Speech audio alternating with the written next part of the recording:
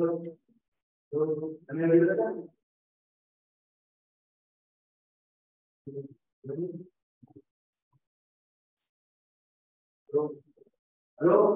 तो आज हम टॉपिक करने वाले हैं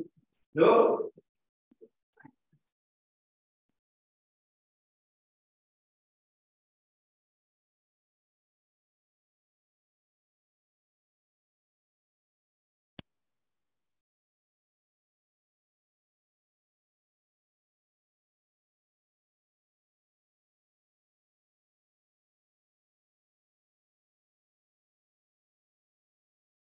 तो बच्चों कैसे हो आप?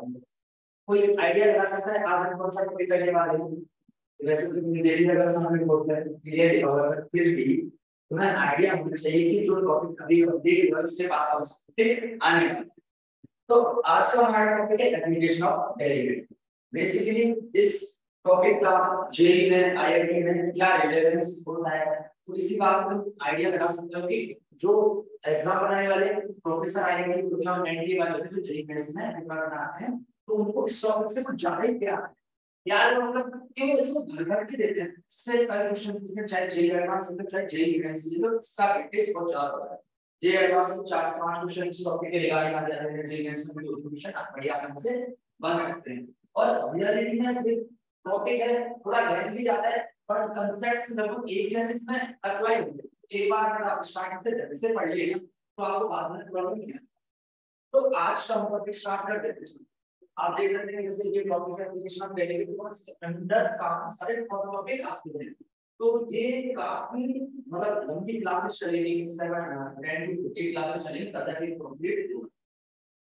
इस टॉपिक में क्या है? इस टॉपिक में एक रेट मेजरमेंट है, एप्रोक्सीमेशन है, टेंजेंट, नॉर्मल है, शॉर्टेज डिस्टेंस, नॉन कॉन्टिटी। और ये आप वहां पे सामने देख सकते हैं कि ये है सारे में जो टॉपिक्स वगैरह में मेंशन करके मैं साइड में दिया। और बेसिकली इन हर टॉपिक्स में लगभग कुछ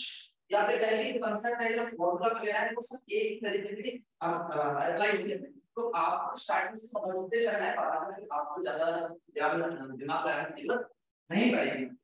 तो रेट मेजरमेंट में नाम से पता चला है कि हम रेट को मेजर करते हैं किसी भी रेस्टोरेंट में या कैसे भी चीज है वो अभी हम समझेंगे। एप्रोक्सीमेशन में हम एप्रोक्सीमेट वैल्यू कुछ फाइंड करते हैं वो हम जाएंगे। टेंजेंट टोटल आपने ऑलरेडी स्ट्रेट लाइन वगैरह पढ़ा होगा, टेंजेंट वगैरह कंसेप्ट आपने छोटी क्लासेस में वगैरह पढ़ा होगा। और शॉर्टेज डिस्टेंस मतलब कि दो लाइंस के बीच में शॉर्टेज डिस्टेंस क्या होता है, किसी पॉइंट से किसी कर्व का शॉर्टेज जो डिस्टेंस को हम कैसे फाइंड करते हैं वो सारी चीजें इस टॉपिक के अंदर आएंगी। मोनोटोनिसिटी वगैरह दैट की जो कोई कर्व है वो किस तरीके से बढ़ रहा है या घट रहा है, मतलब उसका बिहेवियर कैसा है, या तो बढ़ेगा या घटेगा, मतलब किस तरीके से शो कर रहा है, शेप कैसे बनता है वो मोनोटोनिसिटी का अंदर आएगा। और कॉन्वेक्सिटी कॉन्वेक्सिटी आप सभी इसमें भी पढ़ा होगा कि जो कर्व है वो कॉन्वेक्स का होगा या कॉन्वेक्स डाउन होगा। वो सारी चीजें हम मतलब अभी रिकॉर्ड आइडिया करें थोड़ा सा मतलब रीकैप करवा है, इसके बाद हमको डिटेल में तो आगे बढ़िए। अगर आपको कोई चीज समझ में नहीं आ रही तो अभी सारी डिटेल एक्सप्लेनेशन उसके बाद मैक्सिमम मिनिमम दैट मींस कि कोई कर्व है या कोई फंक्शन या फिर मतलब किसी एक चीज की वैल्यू कब मैक्सिमम कब मिनिमम होगी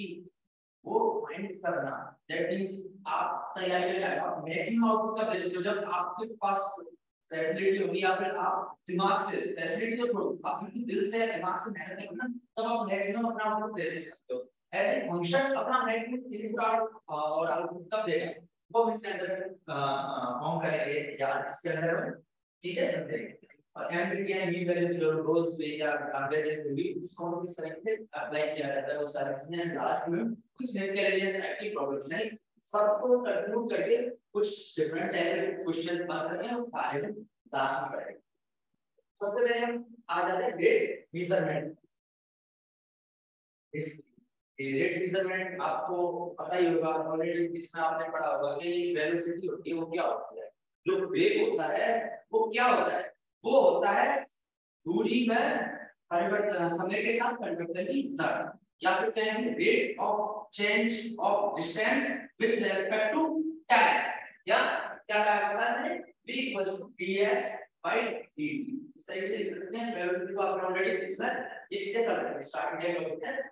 तो इसका मतलब होता है कि rate of change of distance यानी डिस्टेंस का displacement with respect to time. ये हो गया रेट या फिर कहेंगे चेंज,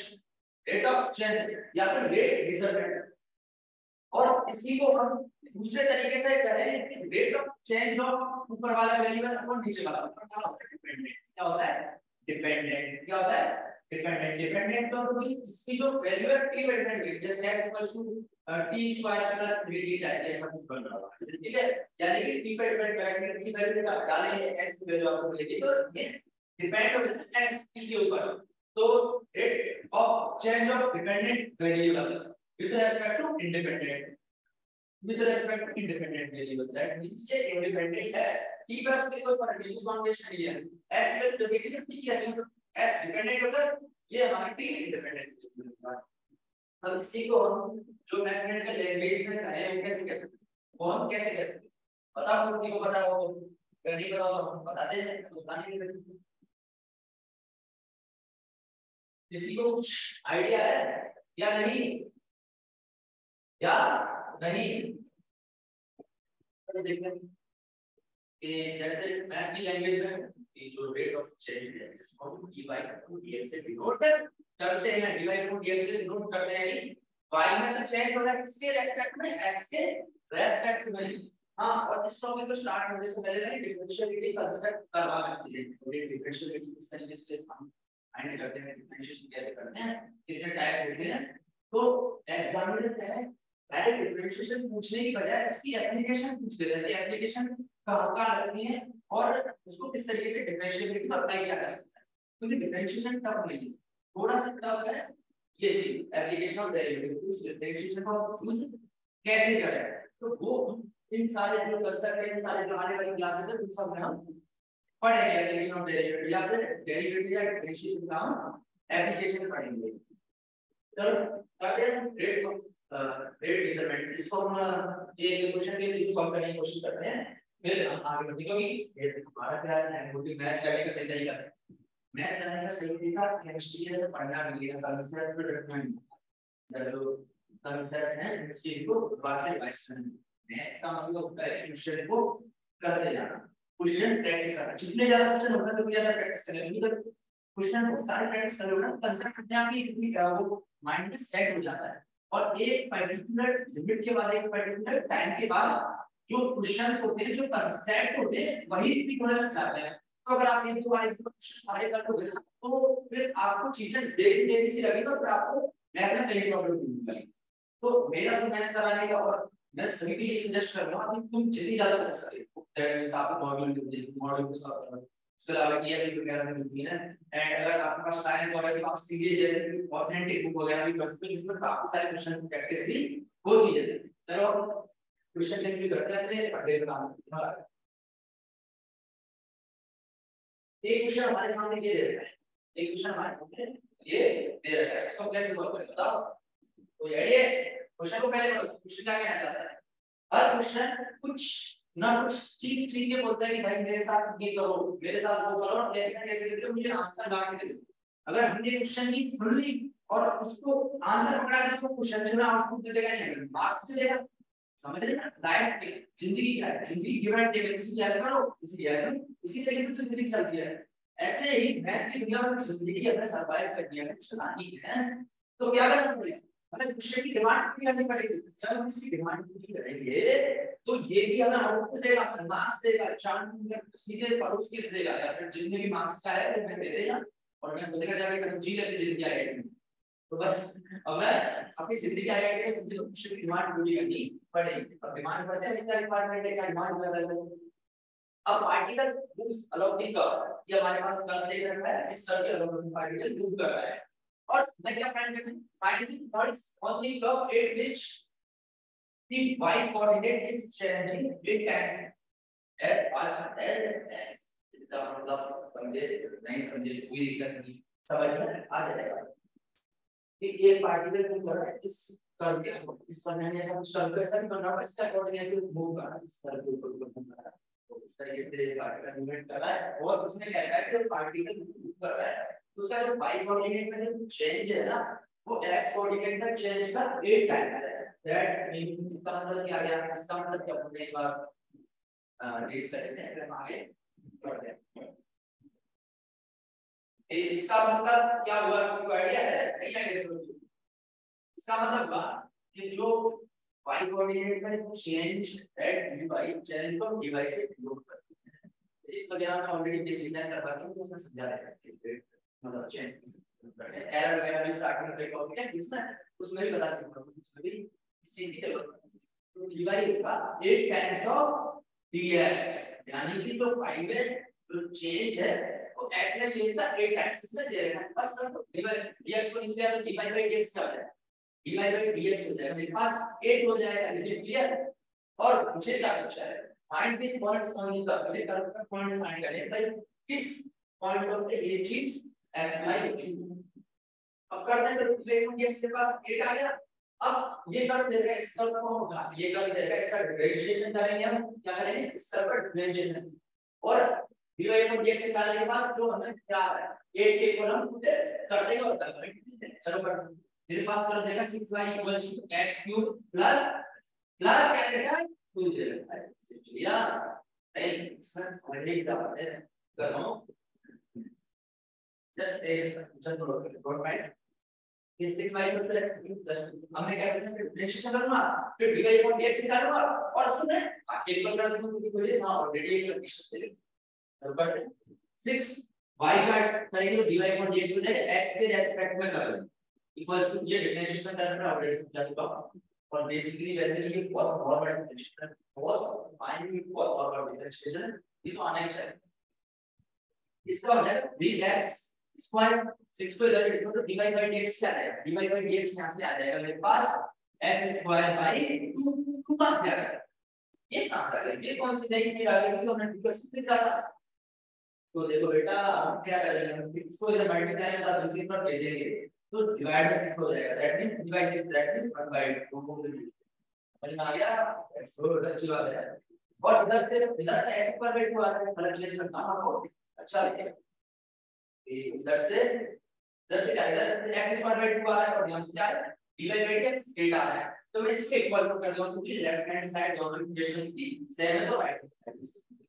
दैट मींस मेरे इक्वल क्या है x square by 2 equals to 8 आ गया, तो x क्या है मेरे पास प्लस माइनस 4 आ गया। Is it clear, x plus 4 और x तो बस देखो 4 आ रहा है और एक बार माइनस 4 आ रहा है, तो जब 4 आ रहा है तो y के वैल्यू कैसे फाइंड करूं, तो तुमसे क्या फाइंड करना है, पॉइंट्स फाइंड करना है। पॉइंट्स हम कैसे x और y की कोऑर्डिनेट में जो है x ऑर्डर में पहले x का आता है तो y का कोऑर्डिनेट आता है, तो मेरे पास x के कोऑर्डिनेट मिल गया। अब मुझे y का फाइंड करना है, y का कैसे फाइंड करूंगा, तो ये कर्व दे रखा है इस कर्व में x की जगह एक बार 4 को कर दूंगा, एक बार -4, तो चलो ये इस यहाँ पे लिख लेते हैं, ये वाला है इसमें x की जगह 4 कर दूं, x की जगह 4 रखने में ये बात है 66 बाय 6, क्योंकि ये हो जाएगा x की जगह 4 को कर दूंगा 64 एंड प्लस 2 चल रहा है 66 और 6 से डिवाइड करूंगा 66 बाय 2 कर दूंगा, क्या आएगा, ये आएगा मेरे पास 11 है, क्या आएगा 11 आएगा। 4 का तो y की वैल्यू 11 आ गई, तो पॉइंट हो गया 4,11 4,11। इसी तरीके से -4 यहां पर कर दो, हो जाएगा -64 प्लस 2 दैट इज -62 और डिवाइड 6 से करूंगा तो क्या आ जाएगा, ये आ जाएगा मेरे पास -31/3 -31/3 हो जाएगा। तो मेरे पास कॉमन पॉइंट दे देगा, मुझे पूछा क्या था, मुझे खाली पॉइंट पूछ दैट मींस क्या कर दिया हमने, इसकी डिमांड पूरी कर दिया। ये मान लीजिए देखो अपनी इसकी डिमांड पूरी करके इसका भी कुछ खर्च करता है, इसका भी कुछ रिस्पांसिबिलिटी होती है, इसकी रिस्पांसिबिलिटी है माफ देना और ये मैंने 4 और उसके मैं दे देगा। चलो नेक्स्ट क्वेश्चन करते हैं, उसकी डिमांड पूरी करते हैं फिर दे देंगे हम, और आईआईटी में आता है। अगला क्वेश्चन है, ये देखो ये जेई का आएगा, जेई में इसका 20 में आएगा क्वेश्चन में क्या कह रहा है, जो को सीखो फिर इसकी डिमांड पूरी करो, डिमांड पूरी करो। अब surface area of cube is increasing at a rate of 2.6 centimetre पर सेकंड एंड डिटेलिंग इससे वगैरह जो इंफॉर्मेशन दे रही है, और मेरे पास 4 क्वेश्चन है। तो क्वेश्चन सॉल्व करने का तरीका है, उसकी डिमांड पूरी करने से पहले उसको समझने का तरीका क्या तरीका होता है। स्टेटमेंट पूरी लैंग्वेज पढ़ने के बजाय एक स्टेटमेंट पढ़ो उसको लिखो, अगला स्टेटमेंट पढ़ो फिर उसको लिखो, फिर इंफॉर्मेशन का यूज करो उसको सॉल्यूशन फाइंड करने में या उसकी डिमांड पूरी करने में। तो देखते हैं कि सरफेस एरिया ऑफ क्यूब, सबसे पहले इस तरीके के क्वेश्चन करने से पहले आपको सारे फॉर्मूले याद होने चाहिए। सरफेस एरिया ऑफ क्यूब क्या होता है, सरफेस एरिया ऑफ क्यूबॉइड क्या होता है, एंड जो वॉल्यूम वगैरह है, वॉल्यूम ऑफ क्यूब, क्यूबॉइड, ये सर्कल ब्लेड, या फिर जो भी कौन होते हैं, या जो अदर सारे और होते हैं जो ज्योमेट्रिकल फॉर्म होती है, सारे के फॉर्मूले वगैरह हमें याद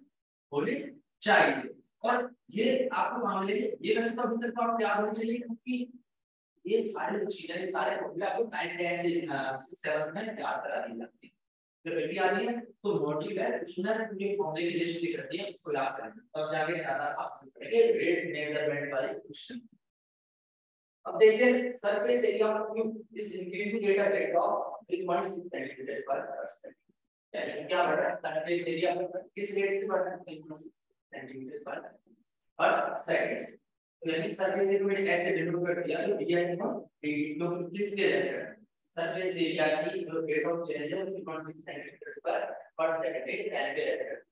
दैट मींस मेरे पास 3.6 देगा है, लेकिन देखिए मैंने यहां पे सोच लिया कोई बात नहीं। अब लिखा है रेडियल शेप, यानी कि जब उसका सरफेस एरिया बढ़ रहा है तो ऐसा नहीं है कि वो एक तरफ से बढ़ रहा है, या ऐसा नहीं है कि वो एक तरफ से बढ़ रहा है। क्यों है ना, क्यों में लेंथ होती है, हाइट भी होती है, तो सेम होती है। अब शेप बढ़ी है, सरफेस एरिया बढ़ रहा है, दैट मींस की लेंथ और हाइट बढ़ रही है और विड्थ नहीं बढ़ रही है, उसका कारण वो थोड़ा खिंच जाएगा, दैट मींस वो क्यों नहीं रहेगा। पर क्वेश्चन में लिखा है रेडियल शेप, दैट मींस की जो शेप है वो बढ़ रहा है हर तरफ से एंड प्रोपोर्शन में बढ़ रहा है, इसलिए फिर बढ़ रहा है कि स्टार्ट में भी था और बाद में भी यही रहेगा। then the rate of change of its volume, यानी कि वॉल्यूम मैंने v से डिनोट कर दिया dv by rate of change of volume when the length of a side is 10 cm, यानी जो साइड है पहले मैं मान ली लेंथ है मेरे पास 10 cm दे दी है, समझ में आ गया। मेरे को देखा है कि सरफेस एरिया जो है स्ट्रेट से बढ़ता है, मुझे पूछा क्या है कि the rate of change of its volume, यानी वॉल्यूम में चेंज, वॉल्यूम में rate of change जब लेंथ लिखूं तो वो क्या होगा। तो सबसे पहले मैं क्या करूं, एस सरफेस एरिया का फॉर्मूला क्या है, तो आईडिया है नहीं, चलो मैं बताता हूं 6 l स्क्वायर, l यहां पे साइड होती है क्योंकि सभी साइड्स सेम होती हैं, सभी साइड सेम होती हैं और टोटल साइड में l 6 होती है, क्या होती है 6 होती है, और हर साइड का सरफेस एरिया l स्क्वायर होता है, तो 6 साइड का क्या होता है 6 l स्क्वायर होता है, दैट मींस यू क्या होगा 6 l स्क्वायर। हम ds by dt यानी इसका ds by dt कैसे निकालेंगे, तो राइट हैंड साइड में डिफरेंशिएशन कर देंगे तो जगह 12 n and dl by dt is it clear, is it clear, अरे डिफरेंशिएशन नॉर्मल है 6 कांस्टेंट का l स्क्वायर 12 हो जाएगा, 6 में 2 करके मल्टीप्लाई कर 12 dl by dt, ये मेरे पास 3.6 देगा, क्या देगा 3.6 देगा, ये मेरे पास इक्वेशन बना है, इक्वेशन बना है। मुझे ये वाली चीज पूछिए ये क्या होगा, तो dv by dt को, तो dv by dt या फिर मैं ऐसा कहूं कि जो v है वो l क्यूब होता है, क्या होता है l क्यूब, मैं पहला वाला चेंज करता था आपको ज्यादा समझ में आएगा। तो v क्या होता है l क्यूब होता है, तो dv by dt का हो जाएगा dv by dt हो जाएगा बच्चा क्या हो जाएगा 3l square dl by 3l square dl by dt हो जाएगा। Is it clear, is it clear, समझ में आता है, इस समझ में कोई दिक्कत नहीं है। बस मेरे पास सॉल्यूशन है, कर दो, या फिर ऐसा करता हूं मैं यहां से l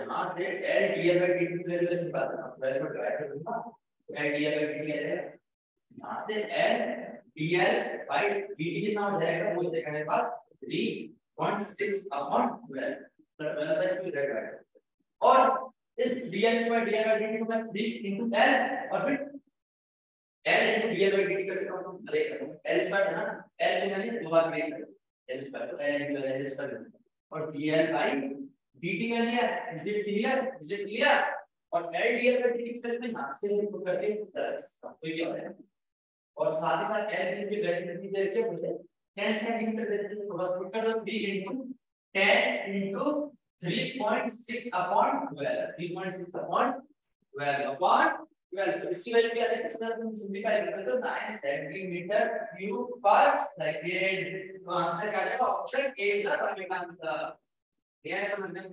अप्रोच क्या है हमें rate of change of surface area with respect to time देखना है पॉइंट 6 देखना है हमें पूछा है रेट ऑफ चेंज ऑफ इस वॉल्यूम यानी वॉल्यूम में चेंज कितना किस रेट से होगा जब लेंथ में फर्स्ट टेंस सेंटीमीटर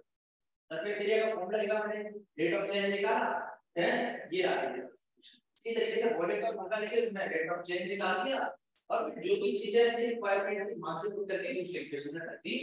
और साथ ही साथ एल की वैल्यू 10 सेंटीमीटर रख दी और मुझे आंसर क्या हो गया आंसर मिल गया यहां पे कोई डाउट होना ये तो एक ही कैलकुलेशन होती है इसको यहां से आईडीएल बाय डीटी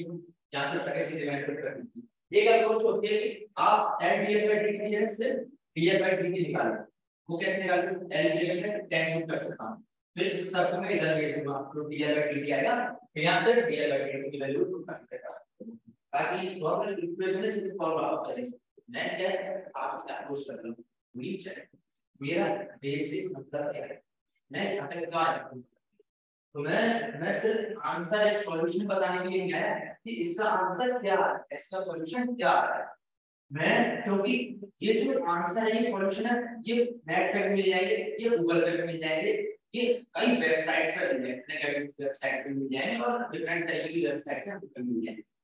तो आंसर फाइंड करना सॉल्यूशन फाइंड करना हमारा मोटिव नहीं होना चाहिए हमारा मोटिव होना चाहिए क्या अप्रोच डेवलप करना कि वहां एग्जाम हॉल में हम अपने माइंड को किस अप्रोच से बिठाएं या किस अप्रोच से हम क्वेश्चन को सॉल्व करेंगे एग्जाम में तो वो अप्रोच डेवलप करना मेरा main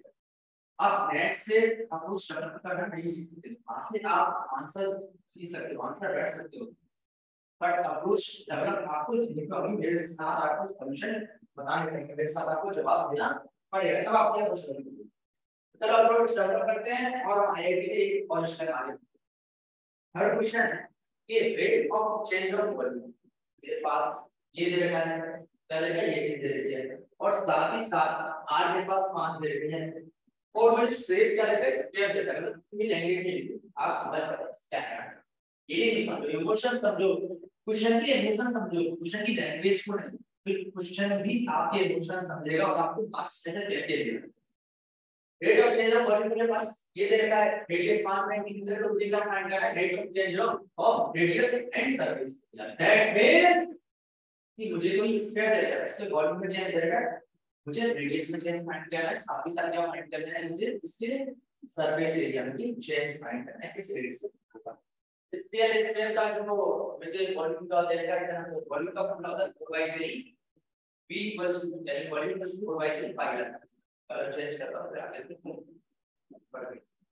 equals to 4/3 pi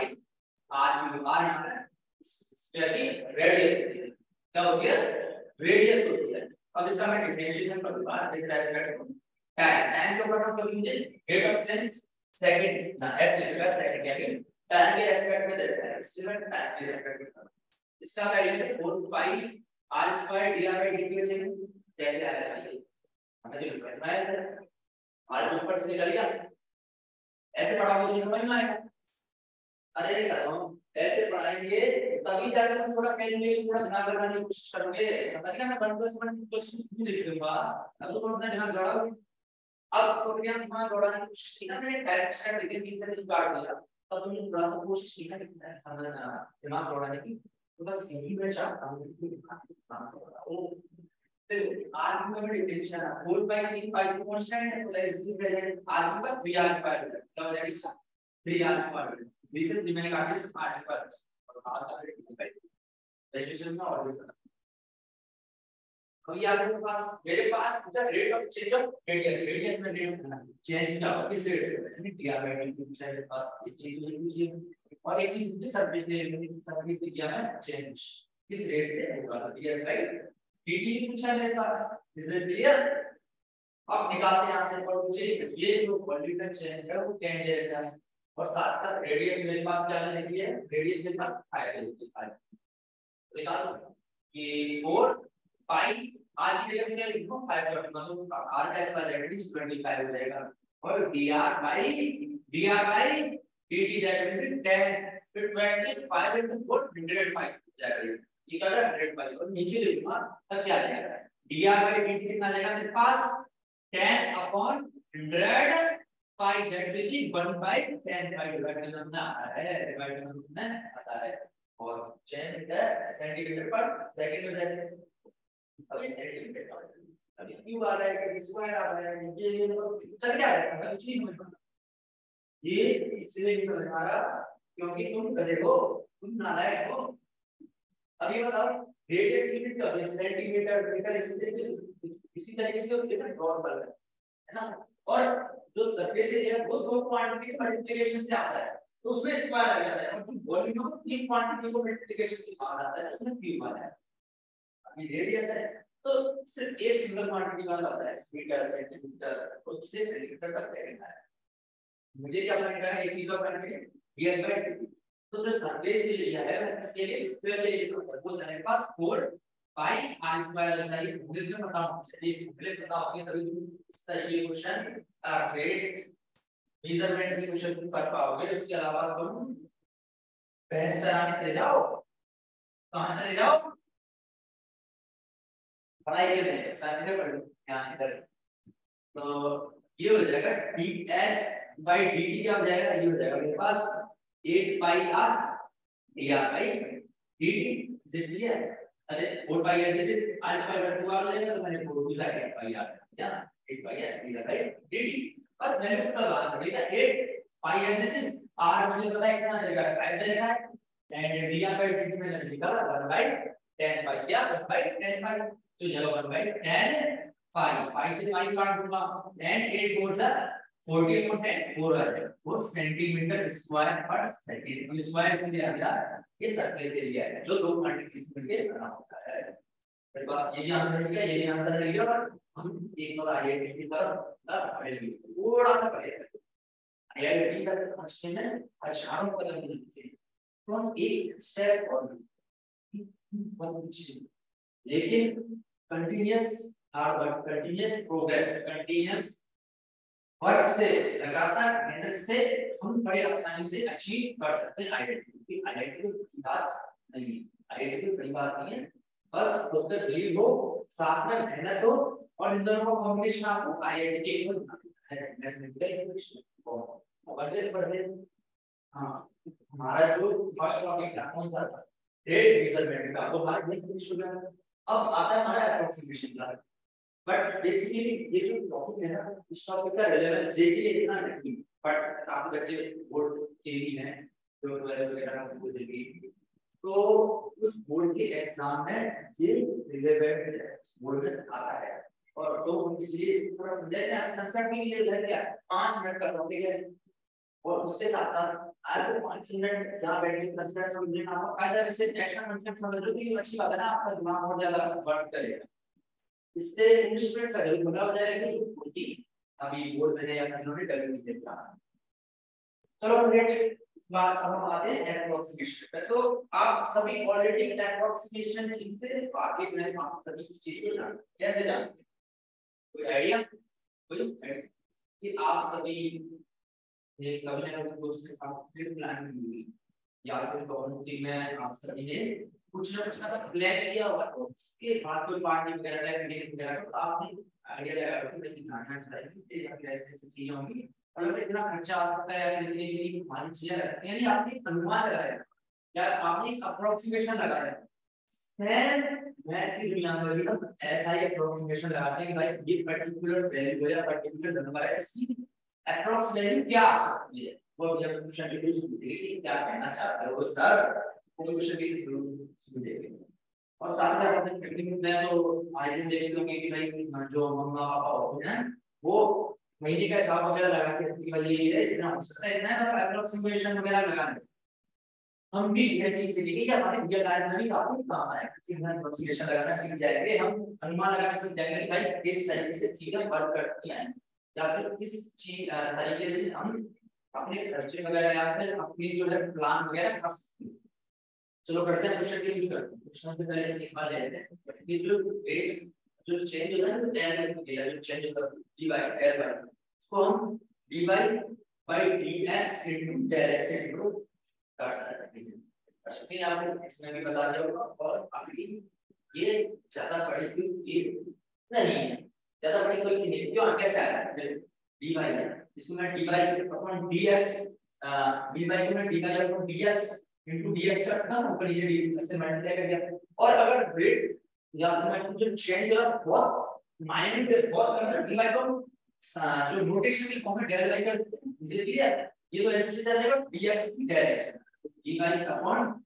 dx और इधर डेल x, इस तरीके से क्या है इसको थोड़ा एक्सप्लेन चलो अभी हमारे चेंज में रिलेवेंट है, बट भी कभी डाउट वगैरह करने का तो टाइम हमारे पास होगा, अब हम इस चीज को एक्सप्लेन इस तरीके से कर देंगे, क्या देंगे कर देंगे। एक क्वेश्चन की हम कोशिश करते हैं कि हमें वैल्यू फाइंड करनी है, इसकी अप्रोक्सीमेट वैल्यू फाइंड करनी है। आपको मैं क्वेश्चन देता हूं कि हमें वैल्यू फाइंड करनी है इस तरह रूट 25.22 अब आपको पता है 25 का रूट तो 5 है, लेकिन 0.2 आ गया, इसका क्या करें ये क्या जाके इस हम से नहीं होगा, आप सुनो का तरीका माने करने के लिए आपको सिखाने के लिए आपकी अप्रोच करने के लिए आपके माइंड में मतलब डेवलप करते हैं। साथ साथ पहले वाली की चीज और total y net y content over क्या हो जाएगा, तो जो y आ रहा है उसमें कुछ चेंज हो रहा है वो चीज भी ऐड कर दो तो टोटल y विल आ जाएगा। ऐसा समझ आ गया, समझ में आ गया तो क्वेश्चन हमारा कंप्लीट क्या क्या कंप्लीट क्या आगे कंप्लीट हो गया। चलो पढ़ते हैं, ये क्वेश्चन कहता है रूट 25 अब मुझे इनमें से किसकी वैल्यू पता है, 25 की वैल्यू पता है, रूट क्या होता है, रूट 25 की वैल्यू मुझे पता है 5 होती है, इसे क्लियर है तो मेरे पास x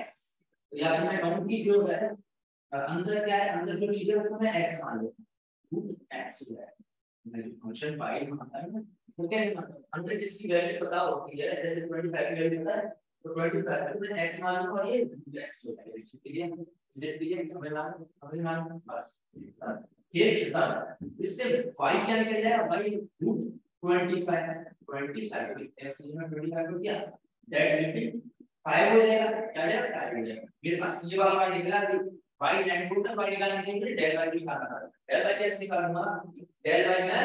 कैसे निकालूंगा इसके जो हम पढ़ते हैं नहीं तो डेल y मैंने क्या बताया, इस फॉर्मूले को याद कर लेना, इस फॉर्मूले को तुम याद कर लेना तो वो होता है dy by dx, क्या होता है dy by dx, dy by dx into delta x into delta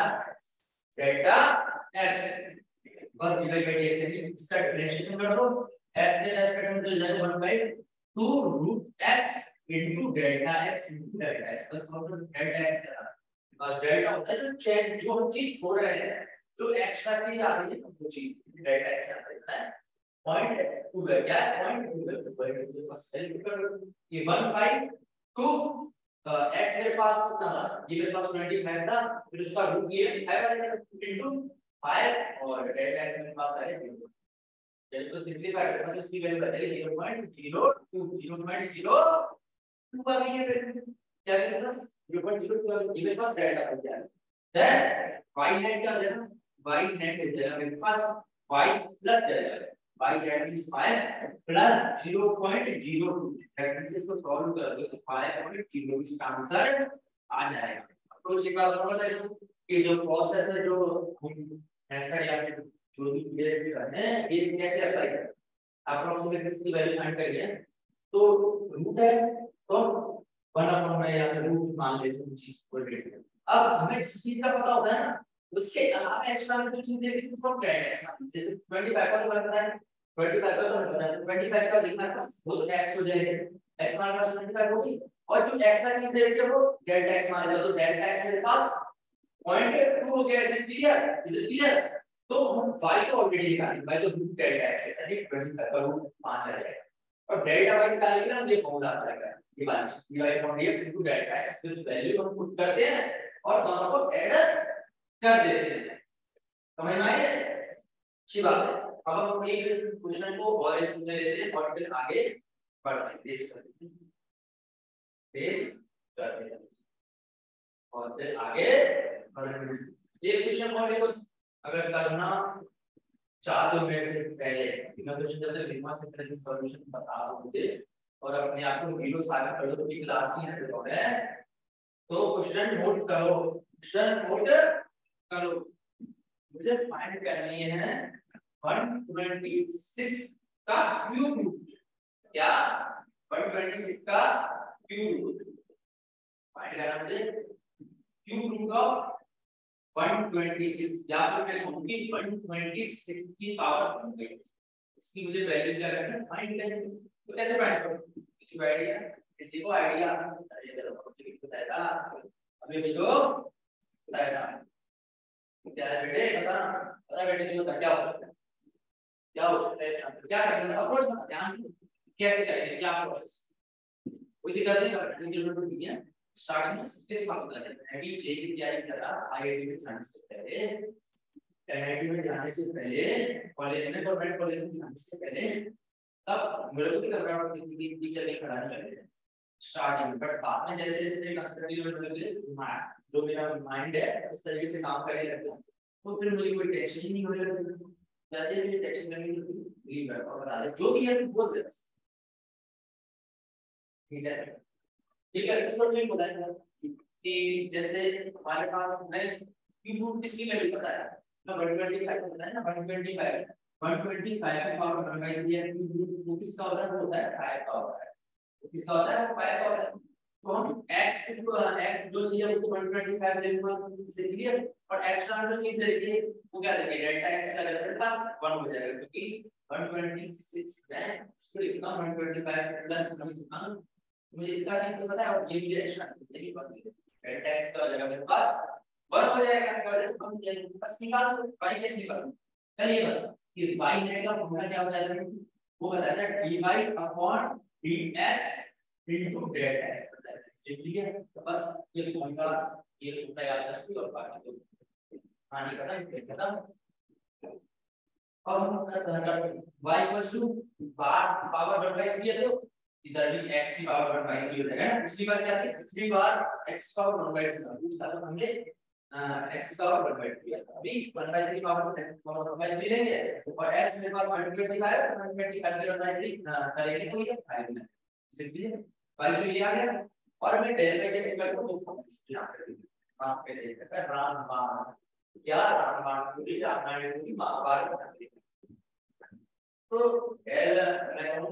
bye 90 के डेल बाय बताओ, डेल बाय 90 जो ऐड करके जो डेल बाय है, तो डेल बाय का क्या हो जाएगा dy बाय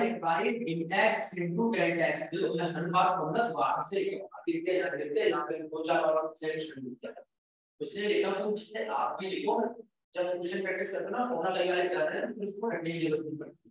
वो ऑटोमेटिकली माइंड पे सेट हो जाते, कोना पकड़ लेना, एक जगह पकड़ लेता तो बैठ जाता, फिर जब कभी उसकी जरूरत पड़ती है तो वो क्लियर करने आ जाता है। तो बस dy by dx यानी x की पावर 1/3 इसका डिफरेंशिएशन करता हूं तो 1/3 x की पावर 1/3 माइनस 10x डिफरेंशिएशन होता है, और इनटू डेल्टा x मेरे पास वो डेल्टा x कितना था, डेल्टा x मेरे पास 1 दे रहा है, क्या दे रहा है 1 दे रहा है,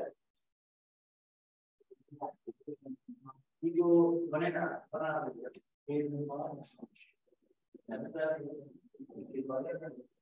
हाँ वो मैं जूम मीटिंग में चलता है, तो हम कहाँ पे थे, हम यहाँ पे डेल बाई निकाल थे, डेल बाई निकाल रहे, तो चलो n x n max ना, अब क्या होगा, क्या कर सकते हैं, डेल्टा x की वैल्यू हमारे पास ये 1 है, तो 1 पर कितना बन जाएगा, तो 1/3 और ये नीचे आएगा x की पावर 2/3 हो जाएगा, इसको सॉल्व कर दो तो 1/3 इनटू x क्या था मेरे पास 125 है, और उसकी पावर 2/3 करना है, इनटू 25 की पावर 2/3 तो क्या है, इसको लिख दो ना 5 का पावर 3 इनटू 2/3, जिसे 3 का जाएगा 5 की पावर 2 दैट इज 25, और ये जाएगा 1/75 और y नेट में किसके गुना टोटल y क्या हो जाएगा, वो हो जाएगा इस y में डेल y जो एक्स्ट्रा चीज आ रही है उसको टोटल 5 प्लस 1/7, ये हमारे क्या हो जाएगा आंसर हो जाएगा, समझ में आ गया, दैट्स गुड, बढ़िया। तो हम आगे बढ़े, ये समझ में आ गया तो ये समझ में आ गया तो आगे अब हमारा आता है टॉपिक 1 और 2, अभी तक तो हमने पढ़ा जो सेकंड टॉपिक था अपना वो कोई के लिए था, फर्स्ट टॉपिक था वो जेईएस के लिए था, और जो ये टॉपिक है जेईएस और एडवांस के लिए दोनों के लिए इंपॉर्टेंट है, इस टॉपिक पर आता है जब तक हम पानी के लिए और तुम्हें कोई डाउट क्या हो मुझे बता, मुझे बता दो जो पढ़ाया है, जो पढ़ा समझाया है उसके बाद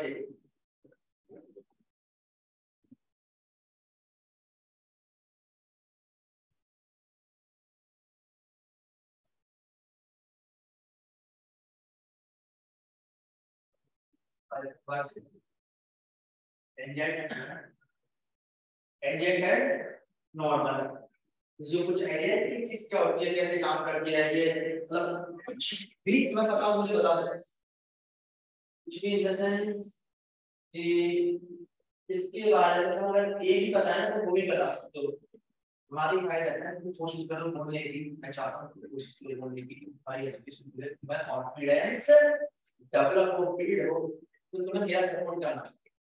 तभी जाके हमारा कॉन्फिडेंस डेवलप होगा। मैं कोशिश नहीं कर रहा, पर तुम दिल से नहीं चाहते खड़ा होना या फिर दिल से बताना नहीं चाहते तो कैसे काम करेगा। अगर हमें आईआईटी में जाना है तो मैं अपने अंदर कुछ स्पेशल डेवलप करना है, इससे सीखना पड़ेगा।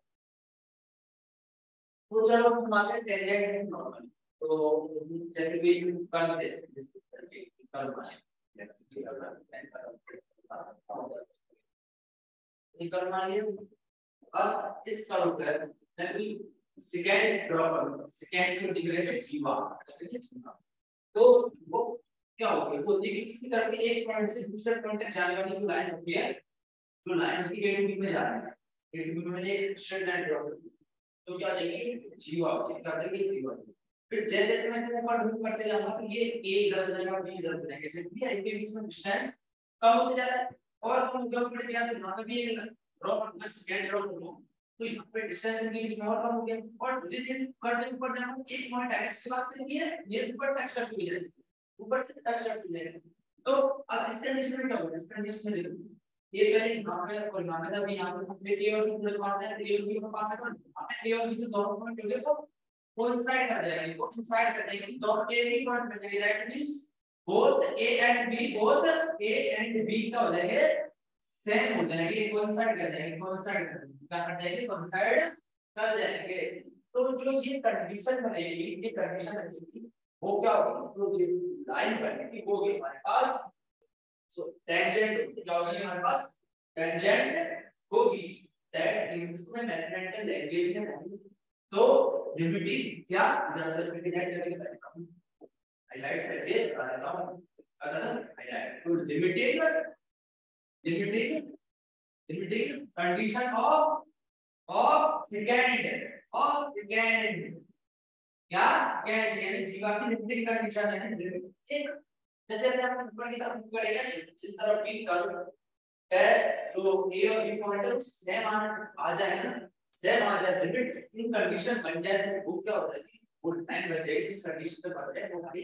टेंजेंट बन जाएगी। इसको हम नॉर्मल जनरल लैंग्वेज में ये भी कहते हैं कि जैसे कि अगर कोई कर्व पे एक लाइन कर्व जैसे लाइन और वो अगर एक पॉइंट पे टच करती हुई जाती है तो क्या हो जाएगी, वो हमारी टेंजेंट जनरल है। बट ऑफिशियल जो डेफिनेशन होगी लिमिटिंग कंडीशन ऑफ सेकंड, यानी कि जो ये सेकंड ए और बी पॉइंट जो अलग पॉइंट पे कट कर हम जाएंगे टच करते हैं तो उनको ऊपर या जिस तरह भी मूव करेंगे,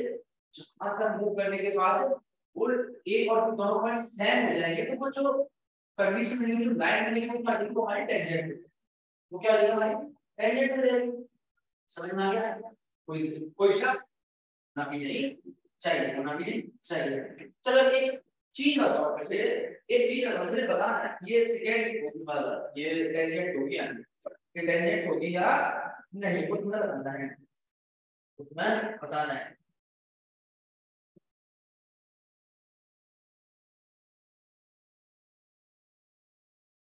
बताओ ये कोई कर्व बनता है, मैंने एक लाइन ड्रॉ की, ये सेकंड वो मतलब टेंजेंट हो गया, तो ये लाइन पे एक कट कर देगा, इस कंडीशन में ये जो है टेंजेंट नहीं होगी, क्यों नहीं होगी, क्यों होगी, क्यों नहीं, बताओ बताओ बोलो बताओ। इस कंडीशन में इसलिए नहीं होगी क्योंकि कोई जरूरी नहीं है कि एक पॉइंट पर कर रही है, एक ही पॉइंट आ रहा है तो टेंजेंट हो, ऐसा कोई जरूरी नहीं है। साथ ही साथ अब सेकंड होने के बाद सेकेंडरी लिमिटिंग कंडीशन है ना, ये सेकेंडरी बनने का मतलब ऐसे जा रहा हूं, इस तरीके से जा रहा हूं, समझ रहे? ये काम जा रहा हूं ऐसे में कर गया, इधर मूव कर रहा है, इधर मूव कर रहा है, इधर इसका मूव कर, तो ये कब 2 पॉइंट से तो कट ही नहीं कर रहा हूं, क्योंकि सेकंड बन ही नहीं रहा था। और हम कहेंगे टेंजेंट का सेकंड की लिमिटिंग कंडीशन होती है, बट सेकंड की मतलब उसकी लिमिटिंग कंडीशन को हटने रहे माइंड दैट्स राइट। फिर ये क्या होगी,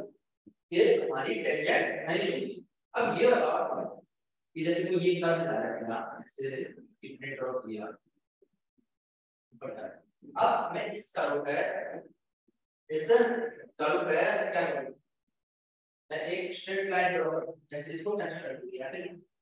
इसको ऐसे जा रही, ये होगी आपकी टेंजेंट, ये होगी या नहीं, ये होगी, ये होगी, कि इस पॉइंट पर हो जाएगा, तो इस पॉइंट पर ये जो जैसे ये कर्व होता है इस तरीके से मूव करेगी, तो ऊपर जाते हुए करेगी, तब ये जो कर्व है यहां पे सेम आ या फिर टेंजेंट टच करते हुए जा रही है, क्या हो जाए टच करते हुए जा रही है, इस पॉइंट पर ये टेंजेंट हो जाएगी, बट इस पर्टिकुलर पॉइंट पे टेंजेंट नहीं होगी, क्योंकि यहां पर कट करते हुए जा रही है। तो बताओ ये क्या, कोई लाइन सेकंड और टेंजेंट दोनों एक साथ हो सकती हैं या नहीं हो सकती हैं, इस कंडीशन के लिए ये टेंजेंट करके कट करते हुए जा रही है, इसे क्लियर। तो कोई जरूरी कि आप कोई जरूरी नहीं है कि अगर सेकंड का टेंजेंट जो टेंजेंट है सेकंड में यहां पर मैं कहूं कि अगर कोई टेंजेंट है तो कर्व को कट नहीं करेगा, इसको जरूरी नहीं है, एक पर्टिकुलर पॉइंट पे तो टेंजेंट हो सकती है, वही दूसरे पॉइंट पे टेंजेंट नहीं भी हो सकती, इज क्लियर, जेड क्लियर, कोई शक नहीं चाहिए। अब हम कुछ चीजें पढ़ते हैं, क्या पढ़ते हैं कि सब बेसिक पॉइंट्स वगैरह के टेंजेंट के रिगार्डिंग का आउटलाइन को किस डेफिनेशन से मतलब यूज होती है, क्या क्या है ना, तो चलो हम ये पढ़ते हैं यहां तक, तो एब्जॉर्ब करो चीजों को जो जो मैंने अभी अभी बताया, एक बार वो भी टेंजेंट क्या होती है वगैरह और अप्रोक्सीमेशन वगैरह और चेंज वगैरह, चलो अब आते हैं ये हम टॉपिक पे आते हैं। टॉपिक क्या था हमारा, टेंजेंट के नॉर्मल था, दादा टेंजेंट एंड नॉर्मल था, टेंजेंट एंड नॉर्मल। तो देखो कि पूरी टेंजेंट होगी, टेंजेंट की लाइन होगी और जैसे वाले स्ट्रेट लाइन होगी, उसकी कुछ स्लोप होगी, क्या होता है स्लोप होगी, और स्लोप को हम से डिनोट करते हैं फॉर्म एम से डिनोट करते हैं, या फिर मैं कहूं कि dy अपॉन dx से भी डिनोट करते हैं, dy अपॉन dx जिस पॉइंट पे हम स्लोप निकालें, x हम को हम y पे निकालें तो x को y पे मिलेगा, या 1 और 2 पे निकालें तो 1 और 2 पुट कर देंगे डिफरेंशिएशन करने के बाद। अगर हम स्लोप निकाल रहे हैं c 6,7 तक, तो उस का डिफरेंशिएशन करेंगे, डिफरेंशिएशन करने के बाद वहां पे जो भी पर्टिकुलर क्वांटिटी होगा वो कर देंगे, दैट्स इट। कि मैं कहूं कि जैसे y x स्क्वायर प्लस 1 है, ये भी कर्व है, अब इसकी स्लोप निकालनी है 1 की स्लोप निकालनी है, कैसे निकालनी, स्लोप होती है जो कि है dy अपॉन dx की इसका डिफरेंशिएशन करना तो dy अपॉन dx को नहीं करेगा, इस तरह आएगा पूरा साइन है क्लियर,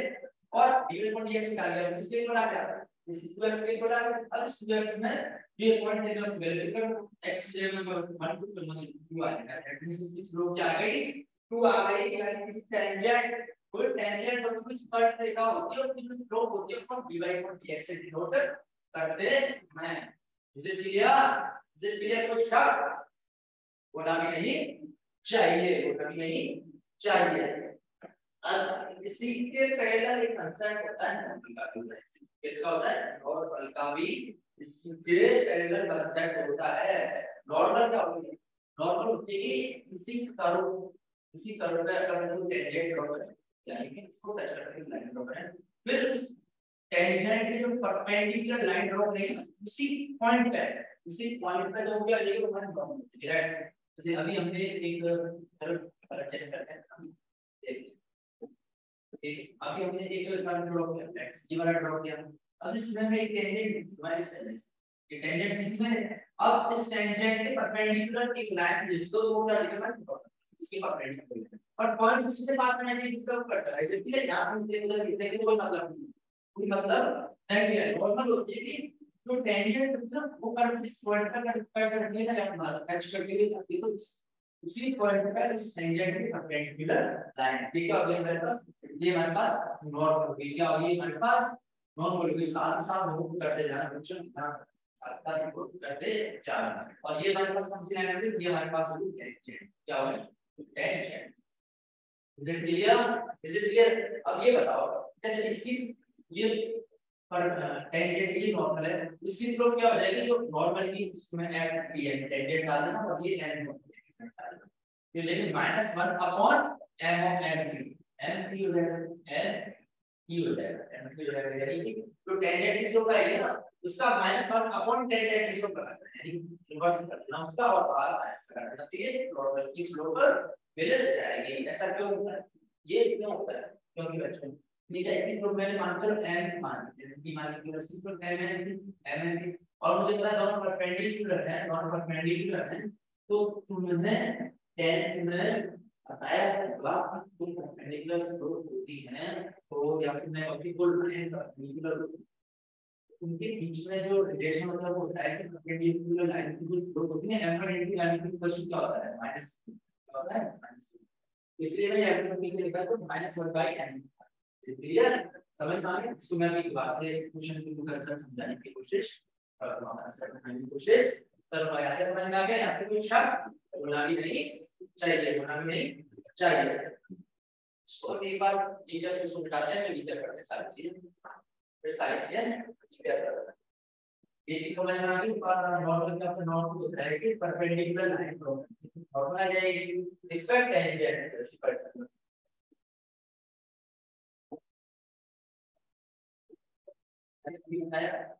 उस ग्रुप के टेंजेंट की तो dy/dx की जिस भी पॉइंट में निकालना है हमारे पास यार s टू को हमारी s को हमारी ऐसे नॉर्मल की स्लोप होती है -1 अपॉन ये tangent slope that means -1 upon dy/dx तो dx को हो जाएगा इस रिलेटेड x इसी पर्टिकुलर पॉइंट को उधर है ना समझ में आ गया था राइट। तो शक होना भी नहीं चाहिए। अब ये बताओ कि क्योंकि सबस्ट्रेट लाइन का जो चैप्टर पढ़ा था चैप्टर में पढ़ाया 10 वगैरह में पढ़ाया और उसकी हम इक्वेशन लिखते हैं वो कैसे लिखते हैं कोई कैसे भी लिखते हैं ना कोई पॉइंट देकर स्लोप दे दिया y - y1 equals to n into x - x1 की स्लोप इक्वेशन लाइन का लिखने का तरीका होता है ना तो मैंने बस वही मैं अप्लाई कर तो स्ट्रेट लाइन की इक्वेशन लिखा वो स्ट्रेट लाइन कौन सी वो टेंजेंट होगी तो मैं टेंजेंट की इक्वेशन लिखने की कोशिश कर रहा हूं तो मान की तरफ मुझे पॉइंट क्या देना है मुझे कोई पॉइंट y1 और x1 दे देता है उसकी स्लोप हो जाएगी y - y1 equals to n slope यहां पे क्या आ जाएगी यहां पे टेंजेंट की लंबाई की y स्लोप आ जाएगी dy अपॉन dx आ जाएगी dy अपॉन dx और x -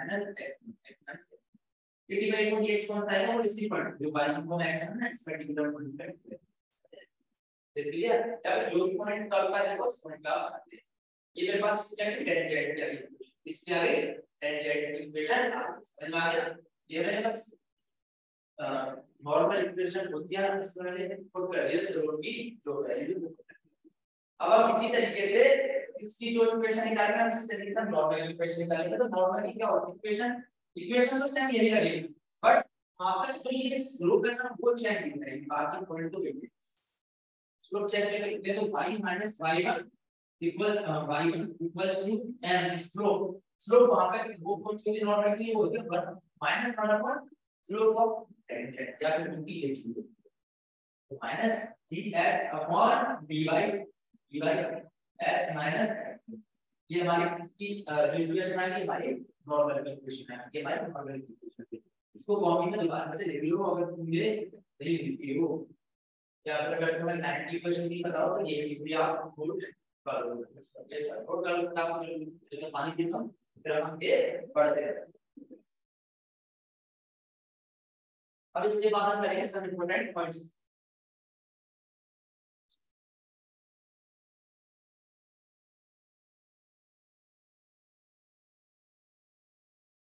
और इंपॉर्टेंट पॉइंट्स बात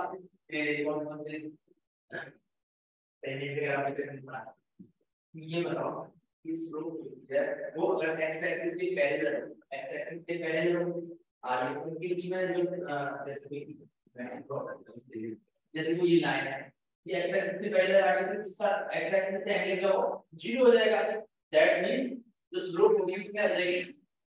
0 हो जाएगा। स्लोप में dy बाय dx से स्लोप का dy bye dx equals to 0 हो जाएगा। कब हो जाएगी जब वो लाइन है या वो टेंजेंटल x एक्सिस के पैरेलल क्या हो x एक्सिस के पैरेलल क्या हो पैरेलल। ये आगे बढ़ रहे हैं ई एल इसकी पहले में आपकी फिर से इसका क्वेश्चन ले लेना इसका होगा मजा आएगा बेटा। मैं पढ़ लो कोई बहुत बड़ी बात है इंग्लिश। चलो आगे कि अब ये बताओ कि अभी तो एक्स एक्सिस के पहले मान के चलो y एक्सिस के पहले हो जाएगी ऐसे लाइन पर तो अब क्या होगी नीचे स्लोप कितनी ले 90 डिग्री 10 है चलो 10 है स्लोप को 10 कैसे करता है स्लोप को एनसीडी शॉर्ट में डिनोट कर सकते हैं tan थीटा से डिनोट कर सकते हैं एंड ये तो हम ट्रिग्नोमेट्री में tan थीटा से डिनोट करते हैं और जनरल जो ज्योमेट्री होती है उसमें ऐसे डिनोट करते हैं। और अभी एप्लीकेशन ऑफ ग्रेडिएंट के वाले सब ये चीजें लगेंगी ये है हम इसको डिवाइड बाय dx से डिनोट कर सकते हैं नोटेशन का तरीकों से नोटेशन दे सकते हैं। ये चीज आगे एक्स एक्सिस से पहले ये बताओ ये ये परपेंडिकुलर टू 1098 इनफाइनाइट या फिर कहोगे नॉट इनफाइनाइट या नॉट इनफाइनाइट। तो ये इनफाइनाइट मतलब 1.0 होता है इनफाइनाइट या अप्रोच कर रहा हूं पता नहीं कहां जा रहा है तो उसको हम नॉट डिफाइंड कहते हैं। दैट मींस कि जो अगर y एक्सिस से पैरेलल या फिर हम y एक्सिस के पैरेलल या फिर कहोगे x एक्सिस से परपेंडिकुलर एक ही बात है इसके परपेंडिकुलर में 90 है y एक्सिस से पैरेलल का मतलब ये लाइन को समझा दिया y एक्सिस के पैरेलल क्या हो पैरेलल तब क्या करेंगे y एक्सिस के पैरेलल आ रही है ऐसी लाइन। दैट मींस ये वो dy dx कर देगा वो नॉट डिफाइंड या फिर वो भी 1/0 इससे क्या हो जाएगा इससे आ जाएगा हमारे पास क्या इससे क्या आ जाएगा बताओ बच्चों क्या होगा इससे आ जाएगा dx यानी इसको जाएगा ये क्रॉस मल्टीप्लाई किया dx 0 को जाएगा dx को डिवाइड कर देगा कि इनमें को 0 कर देगा आगे क्रॉस मल्टीप्लाई कर दिया 0 के साथ देगा डिवाइड में dx नीचे ले आया और फिर ऊपर सेट कर देंगे तो ये आई एक्सिस से पहले। अब अगर दो लाइन क्या हो दोनों लाइन परपेंडिकुलर तो मैंने बताया है कि जो दो लाइन परपेंडिकुलर होती है उनके बीच में स्लोप होती है -1 या फिर मैं कहूंगी ये बीच की स्लोप का मल्टीप्लिकेशन या प्रोडक्ट -1 के इक्वल आता है -1 के इक्वल। अब ये बताओ कि दो लाइंस या टू लाइंस दोनों एक्सिस से इक्वल या फिर कोई लाइन है तो दोनों एक्सिस से इक्वल एंगल बनाती है इक्वली इंक्लाइंड है जैसे ये इस तरह पता है तो ये कोई एक्स एक्सिस का डिवाइड है ये एक्स ये वाई एक्सिस का और ये एक्स एक्सिस इधर से इक्वल इंक्लाइंड है दैट मींस टोटल लाइन के 45 है तब स्लोप क्या हो जाएगी तब स्लोप क्या हो जाएगा स्लोप tan हो जाएगी मेरे पास tan थीटा के इक्वल मैंने बताया था इसके इक्वल है tan थीटा के और इसमें d बाय dx से डिनोट कर सकता हूं इससे डिनोट भी कर सकता हूं क्लियर करके और थीटा मेरे पास 45 डिग्री दे रहा है तो इक्वली इंक्लाइंड है 90 के ऊपर में डिवाइड कर दो 45 और tan 45 की जो वैल्यू है tan 45 जो वैल्यू है वो 1 होगी और क्या होगी 1 होगी तो ये क्या आ जाएगा d बाय dx क्या आ जाएगा मेरे पास d बाय dx क्या आ जाएगा मेरे पास +1 आएगा क्या आएगा +1 साथ ही साथ ये इधर से भी इंक्लाइंड हो सकती है वो इस तरफ से भी मेरे को इंक्लाइंड हो सकती है इस तरफ से भी हो सकता है इस तरफ कोई लाइन हो जो कि वो इधर से तो इधर सेम बना दूं तो ये भी मेरे पास केस बन सकता है ये केस बन सकता है तब एंगल कितना होगा ये -135 और tan 35 का वैल्यू क्या होती है -1 होती है तो ये केस भी बन सकता है मेरे पास d बाय dx -1 भी बन सकता है दैट से दोनों केस मेरे पास आ सकते हैं हकीकत हम क्या जल्दी मुझे बताओ ये करते हैं आई डी सी ना हो थोड़ा उसी कर लेता हूं प्रैक्टिकली हां अब ये बताओ कि मैंने क्या सीखा मैंने सीखा कि tangent limiting condition of second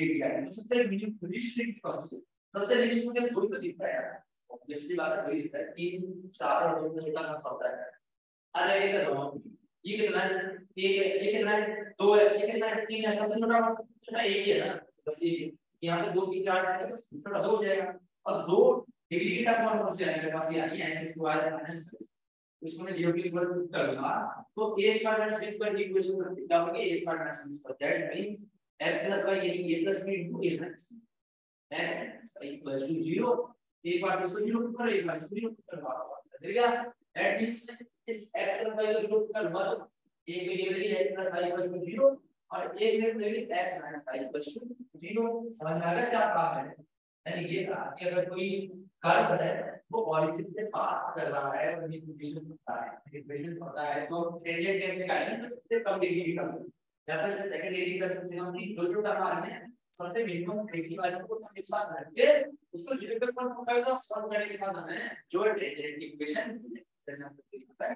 find क्या है, आपको फाइंड है क्या, यहाँ कोई डाउट, कोई शक, कोई शंका, कोई प्रॉब्लम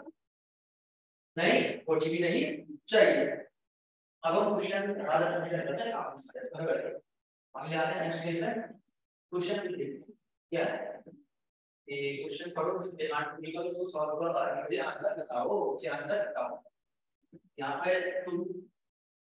शादी ट्रेनिंग पढ़नी है कि जो सीधे सीधे तुम आगे हो, तुम बैठे हो सर करो कि तुम्हें जानकारी पड़ेगी, तुम्हारे पास भला है मेरा क्यों कि मैं तुम हो तुम भी पढ़ा रहा हूँ, तुम्हारे बाद भी बैच आने बच्चे आने तुम पढ़ाऊंगा, बट तुम्हारे पास अभी की अपॉर्चुनिटी है, तुम पढ़ लो आईआईटी में चले जाओ बेटा, और कुछ सीखने को मिलेगा, तो भी इससे करके आए हैं लेकिन प्रेसिडेंटेशन के तुम्हें पता है कि वहाँ का और क्या होता है। आप जब पढ़ाई नॉर्मल कॉलेज और आईआईटी में ज्यादा वो डिफरेंस नहीं होता, ज्यादा डिफरेंस नहीं होता नॉर्मल कॉलेज और जो ये गवर्नमेंट जो प्राइवेट कॉलेज और जो गवर्नमेंट कॉलेज आईआईटी वगैरह, मतलब पढ़ाई में ज्यादा डिफरेंस नहीं होता। बट अगर एटमॉस्फेयर होता है क्या आईआईटी में आप जाओगे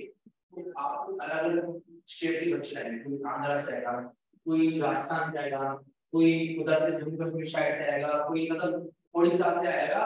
ऑल ओवर स्टेट का स्टेट से बच्चे आएंगे, तो सबकी थॉट्स वगैरह डिफरेंट होते हैं, कोई किस तरीके से सोचता है, कोई किस तरीके से सोचता है, कोई सोचता है कि मैं बिजनेस कैसे बढ़ाऊं, कोई सोचेगा मैं जॉब कैसे अच्छी पाऊं, कोई कुछ सोचेगा कोई गवर्नमेंट जॉब में जाने की सोचेगा, सबके अपने अपने थॉट्स होंगे। तो जब आप वहां पे जाकर कम्युनिकेट करोगे तो तुम्हारे थॉट्स हैं, तुम्हारी लिविंग स्टैंडर्ड है, तुम्हारा जो लाइफ स्टाइल है उसके हिसाब से तुम्हारी बदलेगी बढ़ेगी जब तुम आईआईटी में जाओगे। तो ये फर्क होता है ऑफ योर बड़ी कॉलेज में आईआईटी में और नॉर्मल कॉलेज में आप एक ही स्टेट जनरल बच्चे होंगे तो थॉट्स वगैरह अलग एक जैसे होंगे, तो ज्यादा डिफरेंस नहीं होगा। वहां पे जाकर तुम लाइफ स्टाइल चाहिए, तुम्हारा कम्युनिकेट करोगे डिफरेंट स्टेट्स के लोगों से, वहां का कल्चर के बारे में जानोगे, बाकी चीजें तुम अडॉप्ट करोगे, आपकी जो लाइफ स्टाइल है वो चेंज होगी, वहां पे फैसिलिटी भी बहुत सारी होगी। एक तो आईआईटी का कैंपस भी इतना बड़ा होता है कि किसी भी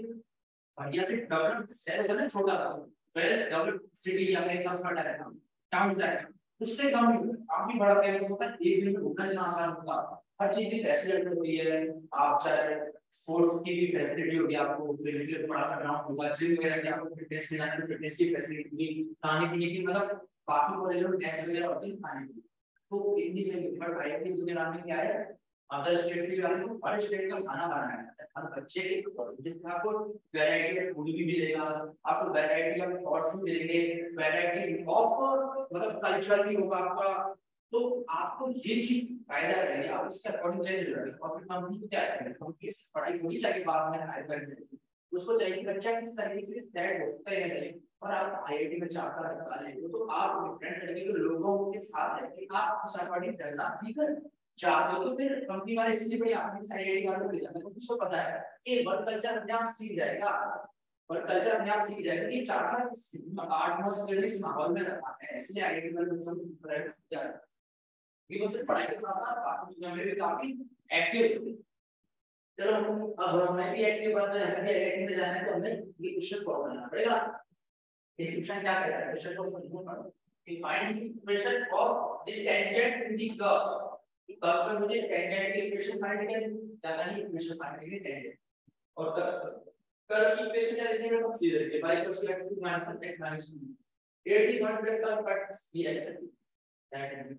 क्या कहना चाहते हैं कि मुझे टेंजेंट फाइंड करनी है, टेंजेंट की इक्वेशन, और वो कहां पे फाइंड करिए, तो ये कर्व x एक्सिस को काट, x एक्सिस को काट, तो पता लगा कि कहां पे x एक्सिस को काट है, ये बताओ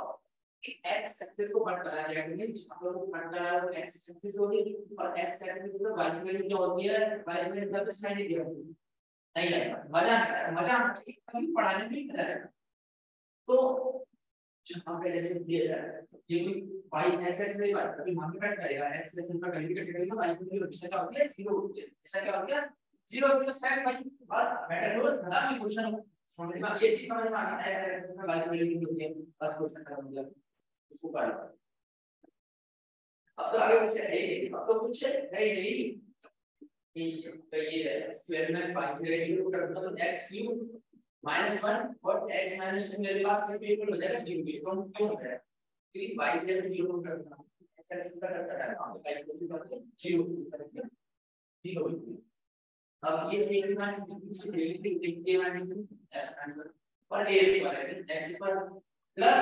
1 प्लस 1 प्लस प्लस और ये x माइनस 2 एडजस्ट कर रहा है क्या कर रहा है x माइनस 2 एडजस्ट कर रहा है इसको मैं 0 के ऊपर पुट करना हूं इसको मैं 0 के ऊपर पुट करना के लिए 0 क्यों लिख क्यों है क्योंकि ये देखो मैंने क्वाड्रेटिक में पढ़ाया था कि इसको क्वाड्रेटिक इक्वेशन क्या कहना पड़ता है उसका d लेस देन 0 होता है d लेस देन 0 होता है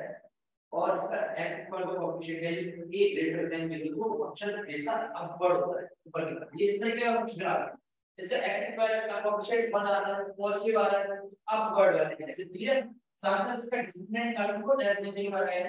नीचे टच करेंगे तो इस तरीके से बनता है इसकी वैल्यू कभी नीचे दिखती आएगी क्योंकि 0 बोल नहीं 0 बचेगा सिर्फ ये और ये बचेगा तो इस स्प्लिट पॉइंट से एक x इक्वल टू 1 आ जाएगा और एक x इक्वल टू 2 आ जाएगा एक x इक्वल टू 2 आ जाएगा बस आगे समझ में आ गया आपको कुछ है नहीं कुछ है नहीं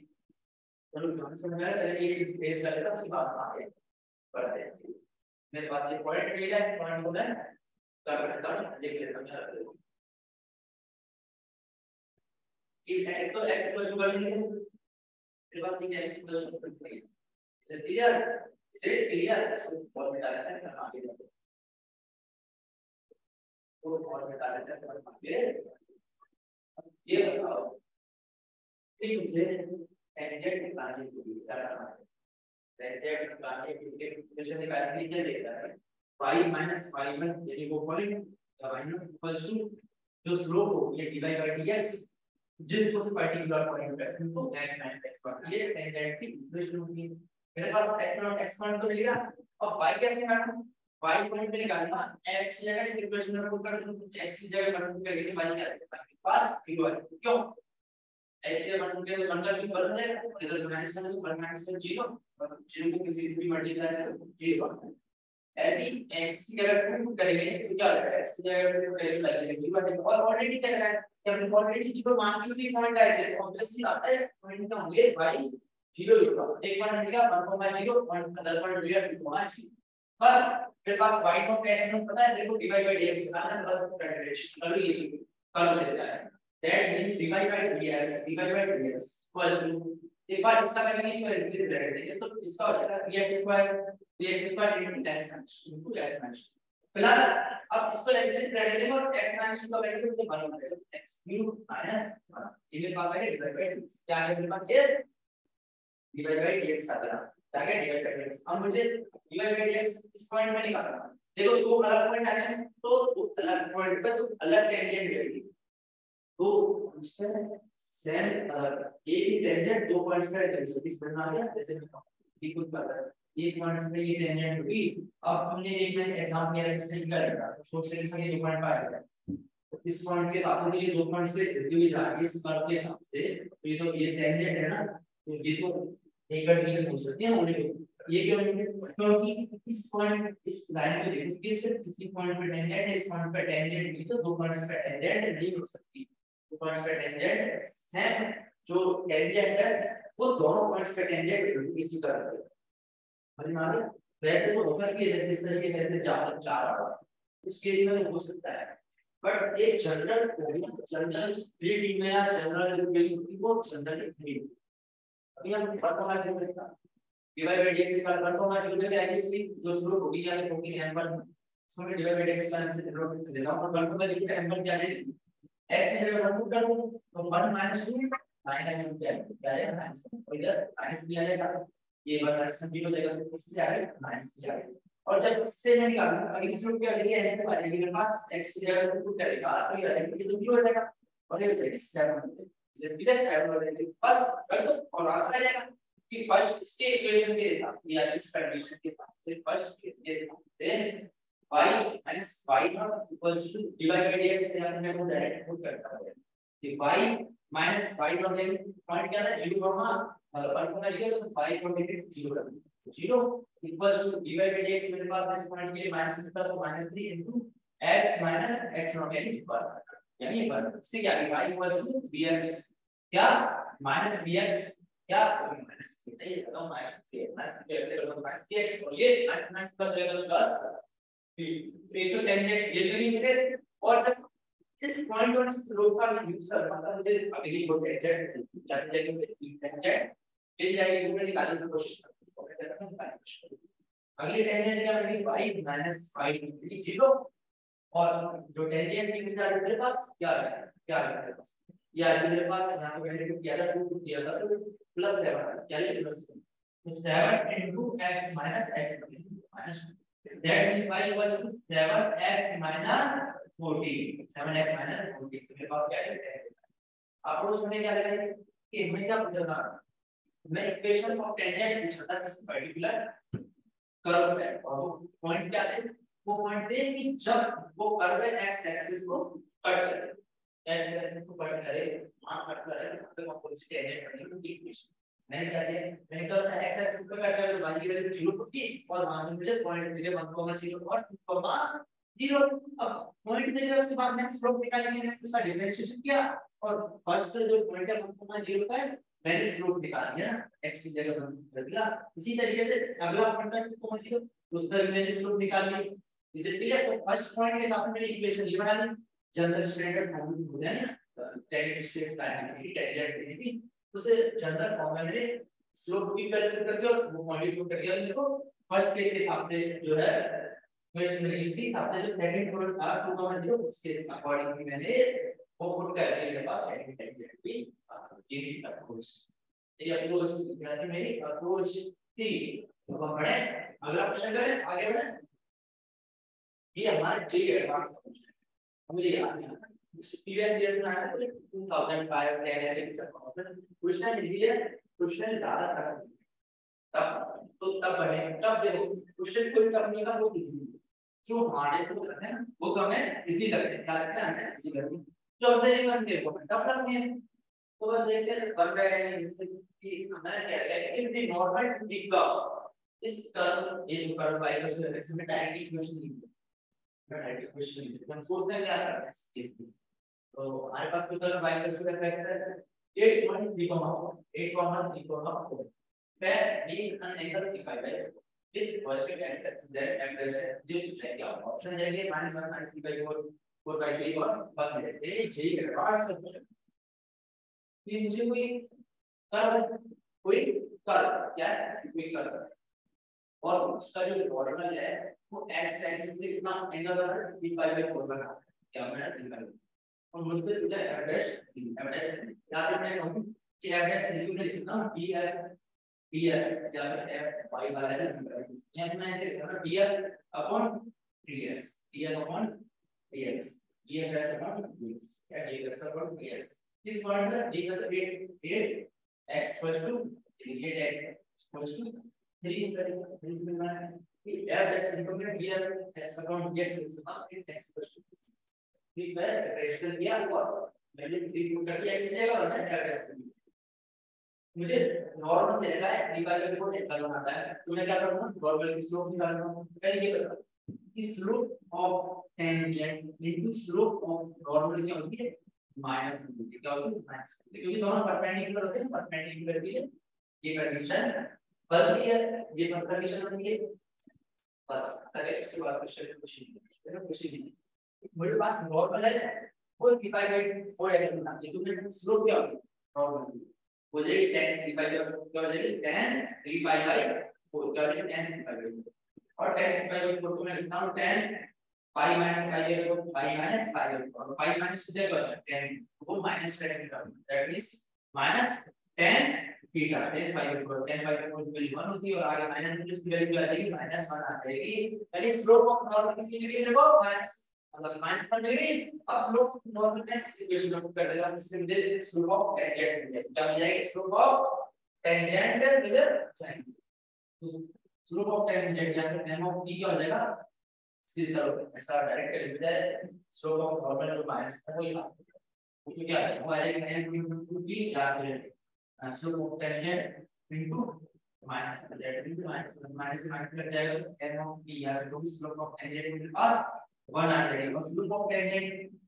का फॉर्मूला का वो है मेरे पास dy/dx dy/dx dx होता है, dy by dx होता है, dy by dx होता है, ऐसे क्लियर। और वो मेरे पास बना है, वो बना है। और ये dy by dx क्या होता है, जिस पॉइंट पर स्लोप निकालेंगे यहाँ पर पॉइंट क्या लिखा है d, 4। तो dy by dx इसमें d, 4 है, x की जगह क्या करना d by की जगह 4 करना, उसकी जगह मेरे पास 1 आ गया है। और देखिए वही तो चीज है, y की जगह वापस fx पुट कर दो, ये चीज पुट कर दो, तो ये वैल्यू बन गई dfx अपॉन dx। और ये इसका x इक्वल टू 3 पॉइंट है, और इसकी वैल्यू क्या है मेरे पास 1 आ रही है। तो option D is the right answer. जल्दी आगे माइनस 1 करें, माइनस 1 रख दिया, तो माइनस 1 है वो स्लोप ऑफ नॉर्मल है। और मैं क्या ये f डैश होता है, ये dx अपॉन dx होता है, वो टेंजेंट की स्लोप को डिनोट करता है। जब क्या है तुमने नॉर्मल की स्लोप पॉइंट की पहले नॉर्मल की स्लोप सर में टेंजेंट की स्लोप फाइंड किया, ये अपने पास है। Option D is the right answer. ये बताओ ये क्वेश्चन था, इसमें कुछ था क्या, दैट मींस इसमें कोई मार्क लग रहा है कि नहीं ना, बट एक में तो ऐसे लग रहा था सारी बात में कोई कुछ रहता है, इक्वेशन नहीं देखी और हमने एफ डैश डिफरेंशिएशन कर दिया है। हम अब डिफरेंशिएशन कैसे करेंगे, डिफॉल्ट करेंगे, मतलब क्या करेंगे, देखने में ऐसे लग रहा होगा कि ऐसे कैसे फॉर्मूला, बट रियल में हुआ क्या, कुछ नहीं हुआ, एक नॉर्मल फॉर्मूले से आंसर आ गया। तो बेसिकली जेई वाला ये करना है, ये प्रोफेसर वगैरह होते हैं,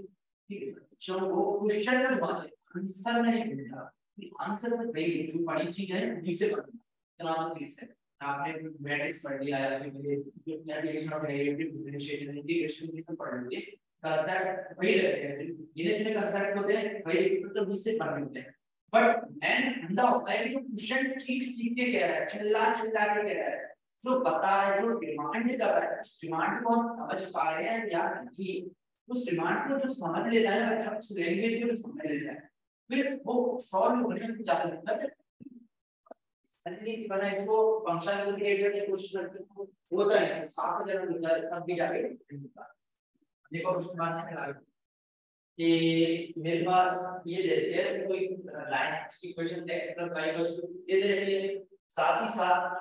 एक दूसरी लाइन की इक्वेशन देती है x + y = b दे रही है, साथ ही साथ ये कह रहा है कि वो है जो टच कर रही है इस कर्व को, तो ये कर्व है इसको टच करके जो ये कर्व है इसको हम ये टच करने से क्या लिखेगा, इसको पास से इक्वेशन क्या है, y = x square minus x square minus 3x plus 2। ये इक्वेशन देखिए, ये भी j का आया वो क्वेश्चन है, क्योंकि इसके अच्छा हमने आइडेंटिटी फंक्शन लगता है, बट आया वो प्रीवियस इसका क्वेश्चन है। तो j में बिल्कुल अभी देखना है, इसमें सॉल्व कर दूंगा 5 मतलब 30 सेकंड ही लगेंगे इसमें समझने में। इससे तो आगे रहता है कि जी वाले ज्यादातर बच्चों ने थोड़ा एक बना लिया और बच्चे कंसेप्ट शुरू की उसको समझने की कोशिश नहीं करते, उसकी लैंग्वेज को समझने की कोशिश नहीं कर रहे। बट हम क्या करेंगे, हम यहाँ को सब कर लेंगे, उसमें ये कुछ करने वाला है तब हो जाएगा। बस हमें वैल्यू ये दे रखा है, दो लाइन इक्वेशन देखिए और ये कर्व दे रखा है, देन इंटरसेक्ट एक्स है। तो मुझे एक बार लेके समझते हैं कि लाइन है, ये दो लाइन है वो टच करती है एक्स एक्सिस को, कब टच करती है कि उन पॉइंट्स पे करती है जब एक कर्व है एक्स एक्सिस को इंटरसेक्ट कर रहा है, एक्स एक्सिस को इंटरसेक्ट कर रहा है, दैट मींस पॉइंट क्या है कि जहां पे फाई की वैल्यू 0 अभी तो एक्चुअली जब एक्स एक्सिस को इंटरसेक्ट कर रहा है, दैट मींस वहां पर फाई की वैल्यू क्या हो जाएगी 0, क्या हो जाएगी फाई की वैल्यू 0 हो जाएगी एक्स एक्सिस, इसको 0 पे कन्वर्ट कर दो, इससे क्या फैक्टर हो जाएगा x - 1 और x - 2 फैक्टर आएंगे इसके, देन इसको पुट कर दो 0 पे, तो x = 1 आ जाएगा और ये x = 2 आ जाएगा। समझ में आ गया, समझ में आ गया तो कौन कैसे करना 1 पे एक तो 1 के वो भी x एक्सिस है ना, इसलिए 1 0 था, एक y एक्सिस पे 2 0 था, मेरे को दो पॉइंट मिल गए, मुझे दो पॉइंट मिल गए, यानी कि दो पॉइंट मिल गए। अब ये बताओ कि मेरे पास पॉइंट मिल रहा है, अब इस पॉइंट से मैं इस पर्टिकुलर कर्व पे मैं जो टेंजेंट है उसको स्लोप निकाल सकता हूं या नहीं निकाल सकता हूं या नहीं निकाल सकता, तो दो सोचिए आराम से, हमारे पास प्लॉट करें, हमारे पास क्या है बहुत टाइम है, तुम आराम से सोच समझ के लगा सकते हो। तो क्या करेंगे, क्या करेंगे, तो हम कुछ करते हैं, हम खुद कर लेते हैं। ये है, अब ये है क्या है, हमारे पास एक पॉइंट मिले, हमारे पास ये पॉइंट एरिया में और ये पॉइंट होगी, ये पॉइंट इसको सेटिस्फाई करेंगे या नहीं बताओ, इसको सेटिस्फाई करेंगे, ऑब्वियसली बात कर रहा हूं ये क्यों हम कैसे करेंगे क्योंकि जो ये पॉइंट्स आ रहे हैं, ये पॉइंट्स क्या है, ये पॉइंट्स आ रहे हैं इस जो ये कर्व है जो एक्स एक्सिस को कट कर रहा है, एक्स एक्सिस को कट कर रहा है। अब ये मैं एक बार हल्का सा डायग्राम ड्रॉ करता हूं, उससे बना के ये ऐसा कुछ बना रहा है, यहां पे बनाना है 1,0 और ये 2,0 सिंपली है। ये इक्वेशन x का y equal to a, that means x equal to ये है ऐसा कुछ जा रहा है, इसके स्लो पॉजिटिव है तो ये कुछ ऐसा कुछ मतलब जनरल रफ आइडिया ये रफ आइडिया है, इसमें कुछ ऐसे जा रहा है, ऐसा मतलब ऐसे जा रहा है कि तो टेंजेंट जा रही है ना। अब ये क्या रखा है कि ये जो टेंजेंट है ये इसको ऐसे बनाने की बजाय ऐसे करके ऐसा कुछ आ रहा है, ये भी यहां से जा रही है x plus y equal to a वाली है और जो x minus y equal to b वाली है इस तरह से कुछ आ रही है आगे कुछ नहीं तो आगे बात में ना तो मैं ज्यादा अच्छे से समझना है ये रफ डायग्राम करना आना चाहिए, ऐसा कुछ बन रहा हो लेकिन कर्व है यहां पे 1,0 है और ये 2,0 है 2,0 ये को टेंजेंट है ऐसा तो करने की जैसे कुछ आ रहा है ये जा रही है और जो एक है दीवार यहां से जा रही है सिर्फ क्लियर यहां से जा रही है यहां से कहीं जा रही होगी यहां से कहीं जा रही है, क्या करेंगे अब हम क्या करेंगे बताओ बताओ क्या करेंगे बताओ सोचो सोच क्या कर सकते हैं। तो देखो x इक्वल टू इसमें 1 को क्या लेंगे x की जगह y लेंगे, u की जगह लेंगे मेरे पास 1 आ जाएगा, इसी तरीके से x की जगह 2 और y की जगह 0 पुट करेंगे तो p इक्वल टू 2 आ जाएगा। मेरे पास a y b पूछा है, क्या पूछा मेरे पास a y b पूछा है, a y b पूछा है, दैट मींस 1/2 दैट मींस 0.5 इसका आंसर क्या क्या आपने कुछ नहीं किया वो पॉइंट निकाले उससे जो है वो हमने मतलब जो टेंजेंट है वो टेंजेंट उन पॉइंट्स को भी सेटिस्फाई करेगी क्योंकि जो पॉइंट्स आए हैं कर्व क्या है वो पॉइंट्स को देते हैं आपको टेंजेंट टच करनी है दैट मींस वो पॉइंट्स उस टेंजेंट पे जो लाइन है ना उस टेंजेंट से होती हुई जाएंगे ना जैसे कोई कर रहा है अब ये पॉइंट से इस पॉइंट वाला इस पॉइंट पर ये टेंजेंट टच कर रहा है दैट मींस ये जो पॉइंट है इस लाइन पे तो है ना इस लाइन पे जो क्या है इस लाइन की इक्वेशन को भी सेटिस्फाई करेगा तो मैंने बस वो पॉइंट तो कर दिया मिल गया। नेक्स्ट क्वेश्चन हम देखते हैं उसके बाद देखो क्वेश्चन बड़ा अगर बड़ा जाएगा बड़ा मसाला इसको तुम जब तक समझो लैंग्वेज को समझो ट्राई करो तो तुम्हें पानी पी ले तुम आगे बढ़ते हैं आगे बढ़ते हैं। यहां तक कोई दिक्कत कोई डाउट क्वेश्चन समझ में आया तो कोई चीज समझ नहीं आई तो वैसे अभी पूछ लेना अभी पूछ लेना बाहर तक के लिए शब्द लेना नहीं चाहिए बाहर तक सर लेना चाहिए बाहर चले जाओ फिर में बाहर आओ ऐसी क्वेश्चन करनी ही नहीं चाहिए।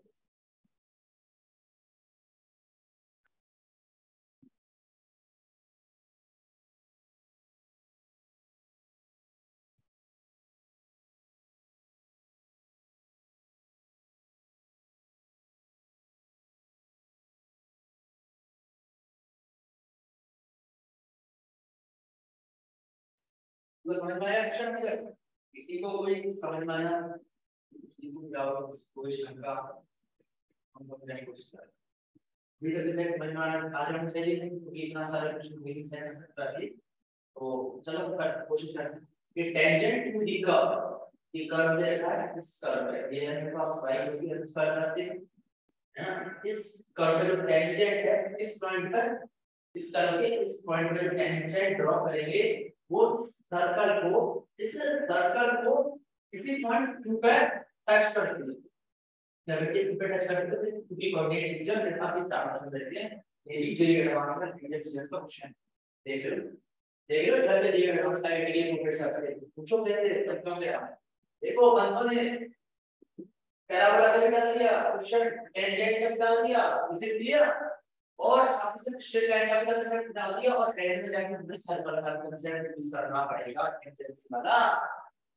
तो देखो बच्चे ऐसे ही आते हैं अभी तो देखने मतलब लगभग 3 टॉपिक एक ही क्वेश्चन में कवर करने एक ही क्वेश्चन में डाल दिए ये ऐसे पूछने में तो बड़ा फैसिलिटी वाला से डरावना लग रहा है,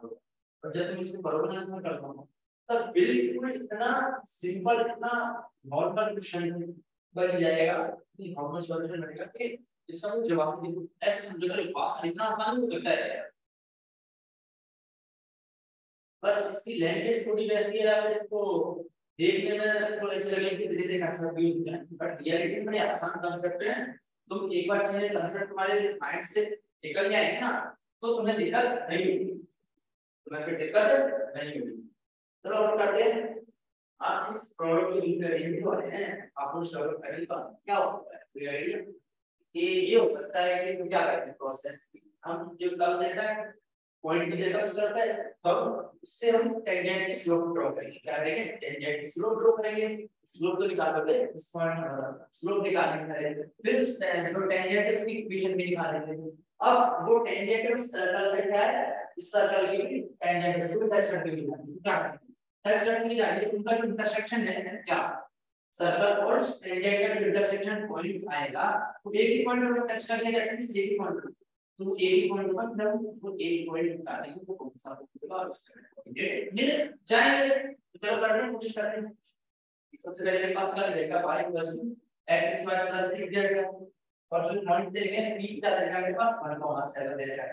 अब क्या करूं, याद रखना कुछ नहीं, ये एडवांस फंक्शन, ये एडवांस फंक्शन कर लो। अगर आपको कोई ये करने लगे तो समझ में आने लगे ना, तो ये समझ लो कि आप आईआईटी के प्रोफेसर या जो ये एडवांस का पेपर बनाते हैं उनका थोड़ा माइंड समझने लगे, माइंड उनका समझने लगे, वो जो अप्रोच चाहते हैं आपको अप्रोच लगाओ, आप लगाने लगे, आप उस डायरेक्शन में एक कदम आगे बढ़ते हैं। चलो अब हम करते हैं ये चीज है, अब हम कैसे निकालेंगे, सबसे पहले टेंजेंट का फॉर्मूला होता है पाई माइनस पाई नॉट, यानी जो पॉइंट है जिसका पाई नॉट 7 है, x नॉट 1 है, जब clear y minus pi not equals to dy bye dx, यानी बस लो तो dy bye dx x minus x not, ये फॉर्मूला होता है। बस मेरे पास y नॉट x नॉट को पता है, मुझे क्या करना है डिफरेंशिएशन करके वो स्लोप निकालना है, इसका differentiation dy bye x, that will be क्या आ जाएगा मेरे पास 2x आ जाएगा, क्या आ जाएगा 2x आ जाएगा, क्यों आएगा इसका डिवाइड बाय dx हो जाएगा, x पर 2x हो जाएगा, 6 क्या आएगा कांस्टेंट है, मतलब ये तो भैया जैसे कि बिन बुलाए बारात है कि होते हैं, ये बिन बुलाए बारात है, निकल भाई मतलब वो तो आप पॉइंट फाइंड कर, बट अभी डिफरेंशिएशन या स्लोप फाइंड करने के लिए एक कांस्टेंट होती है, वो बिन बुलाए बारात होती है, कांस्टेंट का अगर रस ना हो, चलो 2x है, 2x आ गया, अब x की जगह पर 1 कर दूंगा, तो ये क्या है 2 * 1x, ये किसका है 1,7, मेरे पास स्लोप आ गई, बस मेरे पास स्लोप आ गई, अब इसमें मल्टीप्लाई कर दो तो y माइनस y टू क्या 7 इक्वल्स टू स्लोप भी मेरे पास 2 into x minus x not मेरे पास 1, बस ये थोड़ा सिंपलीफाई करेंगे तो y equals to 2x plus 5 आ जाएगा, 2x प्लस 5 आ जाएगा। अब सोचिए कि सर ये क्या जान लो या मुझे अरे 2 को अंदर मल्टीप्लाई करो 2x और 2 को माइनस 1 से करो तो -2 और -7 इस तरफ भेजूंगा तो -2 + 7 क्या होगा +5 हो जाएगा। तो मेरे पास इक्वेशन ऑफ टेंजेंट आ गई, इक्वेशन ऑफ टेंजेंट आ गई मेरे पास y 2x + 5 क्या कि 2x + 5 इसको सॉल्व करने के लिए इक्वेशन ऑफ टेंजेंट निकालना, इक्वेशन ऑफ टेंजेंट निकालना ज्यादा समझ में आ गई, तो निकल गई शॉर्ट विदाउट कोऑर्डिनेशन एरिया कर लेता हूं और ना इक्वल्स टू 2x + 5 आ गई मेरे पास। अब इसके बाद यदि हमें दूसरा ग्रेड टेंजेंट निकालने में कोई प्रॉब्लम होगी नहीं चाहिए, होगी नहीं चाहिए, फिर भी होगी तो फिर करना पड़ना है। मेरे पास क्या है y + 2x + 5 आ गई प्लस 5 आ गई, यानी अब ये बताओ कि ये जो सर्कल जनरल साइड है एक प्रॉब्लम है, ये प्रॉब्लम अभी सर्कल करना है और इस सर्कल पे जो ये टेंजेंट है y + 2x + 5 वो इसको भी टच करके जाके तो मान कर ऐसे टच करके जाके होती है, मान लिया आप नहीं भी टच करके जाएगा, दैट मींस इनका इंटरसेक्शन पॉइंट है सर्कल और उसका टच करके जाके एक ही पॉइंट होगा ना, पर्टिकुलर इस एक ही पॉइंट पे वो आपस में मिल रहे होंगे तभी तो वो टेंजेंट होगी, समझ में आ गया, तभी तो टच कर रही है, तो क्या होगा मतलब आप ये जब एक ही पॉइंट पर कर रहे हैं एक ही पॉइंट पर टच करेंगे उसका सिर्फ एक ही सॉल्यूशन होता है ना, एक ही रूट होता है। चलो करते हैं कि मतलब एडजस्ट ये कि कोई मैंने जो इस सर्कल की टेंजेंट है वो अगर हम सर्कल पे ड्रॉ करेंगे, इस पे ड्रॉ करेंगे, सर्कल पे ड्रॉ करेंगे तो सिर्फ वो एक पॉइंट कोई भी टच करके ही जाएगी। दैट मींस एक ही पॉइंट से डिवाइड करना है ना। और अब हम क्या करेंगे कि अब इतना भी है कि इस पर्टिकुलर पॉइंट के लिए ये इक्वेशन की लाइन इक्वेशन का जो पॉइंट है उस टेंजेंट को भी सेटिस्फाई करेगा, क्योंकि इस पर्टिकुलर पॉइंट के लिए इस टेंजेंट का जो पॉइंट है वो वही सर्कल का पॉइंट होगा। उस पर्टिकुलर पॉइंट को मैं इसमें पुट कर दूं, जो इक्वेशन लिखी है बस पुट कर दो। मैंने x स्क्वायर प्लस y की जगह मैंने प्लस प्लस 5 कर दूंगा, तो स्क्वायर 2x प्लस 5 का स्क्वायर, 2x प्लस 5 का square and plus 16x and plus मैं कर के मैं लिखने में आसान कर दूंगा, मैं समझने में आसान कर 16x और 12 into 5 की जगह मैं ये पुट कर सकता हूं, तो पुट कर सकता हूं क्योंकि किसी एक पर्टिकुलर पॉइंट मैंने कहा है कि टेंजेंट टच कर दी इस पॉइंट के लिए जो ये पॉइंट है वो x और y दोनों को सेट करेगा, इसलिए मैंने ये पॉइंट स्टेटमेंट आगे चला फिर वो इसको भी सेट करेगा। तो 12 into y की जगह में प्लस 5 कर सकता हूं एंड लास्ट में प्लस 3 इक्वल टू 3। अब देखो अब ये क्वाड्रेटिक इक्वेशन टाइप है, इसको ओपन करूंगा और ऐड करूंगा, 10 से आगे और x स्क्वायर आ जाएगा एंड इधर x स्क्वायर हो जाएगा, मेरे पास 5x स्क्वायर हो जाएगा एंड जब इसको करूंगा तो 5 into 10 एंड 2 ये भी होता है तो 20x आ जाएगा, क्या आएगा 20x और ये 16 तो 20 और 16 कितना होता है 36 एंड 12 into 24 30 प्लस 24 कितना होता है ये होता है मेरे पास 16। ये नॉर्मल कैलकुलेशन करना तो चाहिए क्या है मुझे इतना आनी चाहिए, मैं आनी चाहिए। अगर नहीं आ रही तो ऐसा करो कि तुम से जितने बच्चों को कैलकुलेशन नहीं आ रही तो बेसिक वगैरह एक बार कर लो, ये तो चल रहे थे। इसके साथ साथ में एनसीईआर के लिखा है कोई क्वेश्चन लगा रहा है उससे हमारे बेसिक वगैरह कर लीजिए नॉर्मल कैलकुलेशन करा है। तो ये अगर अच्छे एक जैसा माइंड भी लगा होता है ना कुछ बच्चों को लोग लगाते हैं जैसे हां मैंने तो टाइम के साथ साथ अडॉप्ट हो जाएंगे ये सब सीखी था। चलो हम करेंगे तो ये आगे मेरे पास 60x आ था, क्या आता है 60x एंड देन जो भी चीज बचती थी इधर से क्या बचता है 25 इधर से 60 तो 25 प्लस 60 कितना होता है ये हो जाता है 85 एंड प्लस 3 बचता है, ये चीज आ गई मेरे पास इक्वल टू 0। अभी बताइए क्वाड्रेटिक इक्वेशन आ गई, मुझे बताइए कि इसका सॉल्यूशन मिलेगा एक ही मिलेगा, दैट मींस जो रूट होंगे तो एक ही होगा, क्या है एक ही आएगा, तो जो डी है उसके लिए क्या हो जाएगा 0 हो जाएगा, डी 0 हो जाएगा। या फिर मैं कहूं कि जो रूट है वो दोनों सेम आएंगे, क्वाड्रेटिक इक्वेशन में पढ़ा है मैं पता है ना कि पढ़ा रहा है जब एक ही रूट हो या फिर कहूं कि जब रूट एक ही आ रहा तो दोनों रूट सेम रहते हैं, दोनों रूट सेम रहते हैं तो अल्फा का मिलेगा और फिर मैं बस कर दूंगा कि जो दोनों सेम है जो पॉइंट है वो सेम आ रहा है क्योंकि पॉइंट भी सेम आ रहा है तो अल्फा मान या फिर मैं कहूं कि x मान के जो भी है आप अपने हिसाब से अकॉर्डिंग टू भी अज्यूम कर सकते हैं। the sum क्या हो जाएगा alpha plus alpha that is 2 alpha equals to minus b bye a minus 60 upon 5 minus 12। अरे नॉर्मल अरे सब ऑफ रूट्स क्या होता है माइनस b बाय a सही रहता है। सब ऑफ रूट करके देख लो इसमें क्वाड्रेटिक यूज हो रही है, इसमें पैराबोला का कंसेप्ट यूज हो रहा है, इसमें टेंजेंट यूज हो रही है और इसके साथ इसमें जो हम स्ट्रेट लाइन की इक्वेशन है वो यूज करें एंड वन मोर थिंग इसमें इस सर्कल है सर्कल की टेंजेंट का थोड़ा बहुत कंसेप्ट यूज हो रहा है, इसी को कहते हैं जे एडवांस था इसको कहते हैं आईआईटी प्रोफेसर का दिमाग। यही वो बच्चों में डिमांड करते हैं कि बच्चा चीज को इंटरलिंक करना सीख जाए, एक चीज को दूसरे से कनेक्ट करना सीख जाए। तो फ्यूचर में कभी कंपनी वगैरह में किसी चीज की है कंपनी में रिक्वायरमेंट हुई कि भाई उनको प्रॉब्लम फेस करिए तो अपना दिमाग अप्लाई कर सकते वही बच्चे की रिसेट टाइम स्टार्ट होता है। अगर बच्चे ये चीज करना सीख गए कांसेप्ट लगाना सीख गए तो मैं बाद में कोई दिक्कत नहीं होगी और हम इसीलिए तो आए कि तुम्हें बाद में कोई दिक्कत नहीं हो। अब हम क्या करेंगे अल्फा का 2 से डिवाइड करेंगे अल्फा इक्वल्स टू 2 अल्फा है वैल्यू चाहिए तो इसे डिवाइड करने के बाद रेडियस अल्फा इक्वल्स टू क्या आएगा -6 आएगा अल्फा -6 और अल्फा का रेडियस बस x ले लो तो x इक्वल्स टू क्या आ गया -6 आ गया, क्या आ गया -6 आ गया। मुझे y की कैसे वैल्यू निकालना है y की तरफ इसमें रख दो ये मतलब ये चीज है आप इसमें रख दो है ना या इस वाले का में रख दो कि ये चीज और ये पॉइंट मिला ये अल्फा मिला -6 मिल गया। अब ये है अब ये पॉइंट सर्कल की इक्वेशन को सेटिस्फाई करेगा और स्टैंडर्ड की इक्वेशन को भी सेटिस्फाई करेगा और किसकी बात है अरे इतना तो दिमाग में रहेगा। अब ये बताओ ये तो ये घर में रहते हो हमारी फैमिली है तो कुछ कंडीशन होगी तो तुम्हारे पापा भी सेटिस्फाई करेंगे कुछ कंडीशन होगी तुम भी सेटिस्फाई करोगे तो कुछ ना कुछ तो सिमिलरिटी होगी ना तुम में तो बस यही है ये इसमें इन दोनों में कुछ सिमिलरिटी है, उस सिमिलरिटी का इसमें मैं टच करें तो बस सेम आ रहा है। तो बस x इक्वल टू -6 का -6 को इसमें पुट कर दो तो 2 into -6 क्या हो जाएगा -12 प्लस 5 क्या हो जाएगा -12 प्लस 5 -7 है। y क्या आ जाएगा मेरे पास y आ जाएगा -7 तो पॉइंट क्या हो जाएगा -6 कॉमा -7 ये से मिल गया है। याद रखना पहला option D is the right answer. ये इसका क्वेश्चन है जे क्लास का, मुझे एग्जैक्ट याद नहीं है कि किस ईयर का है, बट मेन मोटिव आपका सॉल्यूशन नहीं होना चाहिए, आपका मेन मोटिव आंसर नहीं होना चाहिए। अभी फिलहाल एडवांस में तो ऑब्वियसली बात है, जेईई में से एडवांस होगा तब तो आंसर भी बेटर रहेगा, बट अभी मेन मोटिव क्या है मेरा, मैं यहाँ पे कॉल मैं तुम्हारे अंदर अप्रोच डेवलप करवाने आया हूँ। मैं बार-बार से रिपीट कर रहा हूँ, क्या डेवलप करना है अप्रोच, कि तुम क्वेश्चन को कैसे अप्रोच करोगे, कैसे डील करोगे, क्योंकि सॉल्यूशन हजारों है, हर क्वेश्चन के सॉल्यूशन आपको नेट पे मिल जाएंगे, हर सॉल्यूशन हर क्वेश्चन के आंसर आपको नेट पे मिल जाएंगे, तो वो काम तो नेट कर देगा तुम्हारा, बट अप्रोच नेट डेवलप नहीं कर सकते। अप्रोच हम जैसे फैकल्टी हम जैसे टीचर ही डेवलप करवा सकते हैं, और वो करना जब तुम हमारे साथ कोऑर्डिनेट करोगे, तुम क्वेश्चन पूछेगा, तुम्हारा डाउट है साथ साथ पूछो और तुम मेहनत हार्ड करो, तुम आउटपुट देंगे, तो मैं आउटपुट देंगे। हमें समझ में आ गया? कोई डाउट, क्वेश्चन का कोई शक नहीं है, थोड़ा भी नहीं है। अब हम आगे बढ़ते हैं और कुछ थोड़ा बहुत और बाकी है, आज जैसे काफी टाइम हो गया,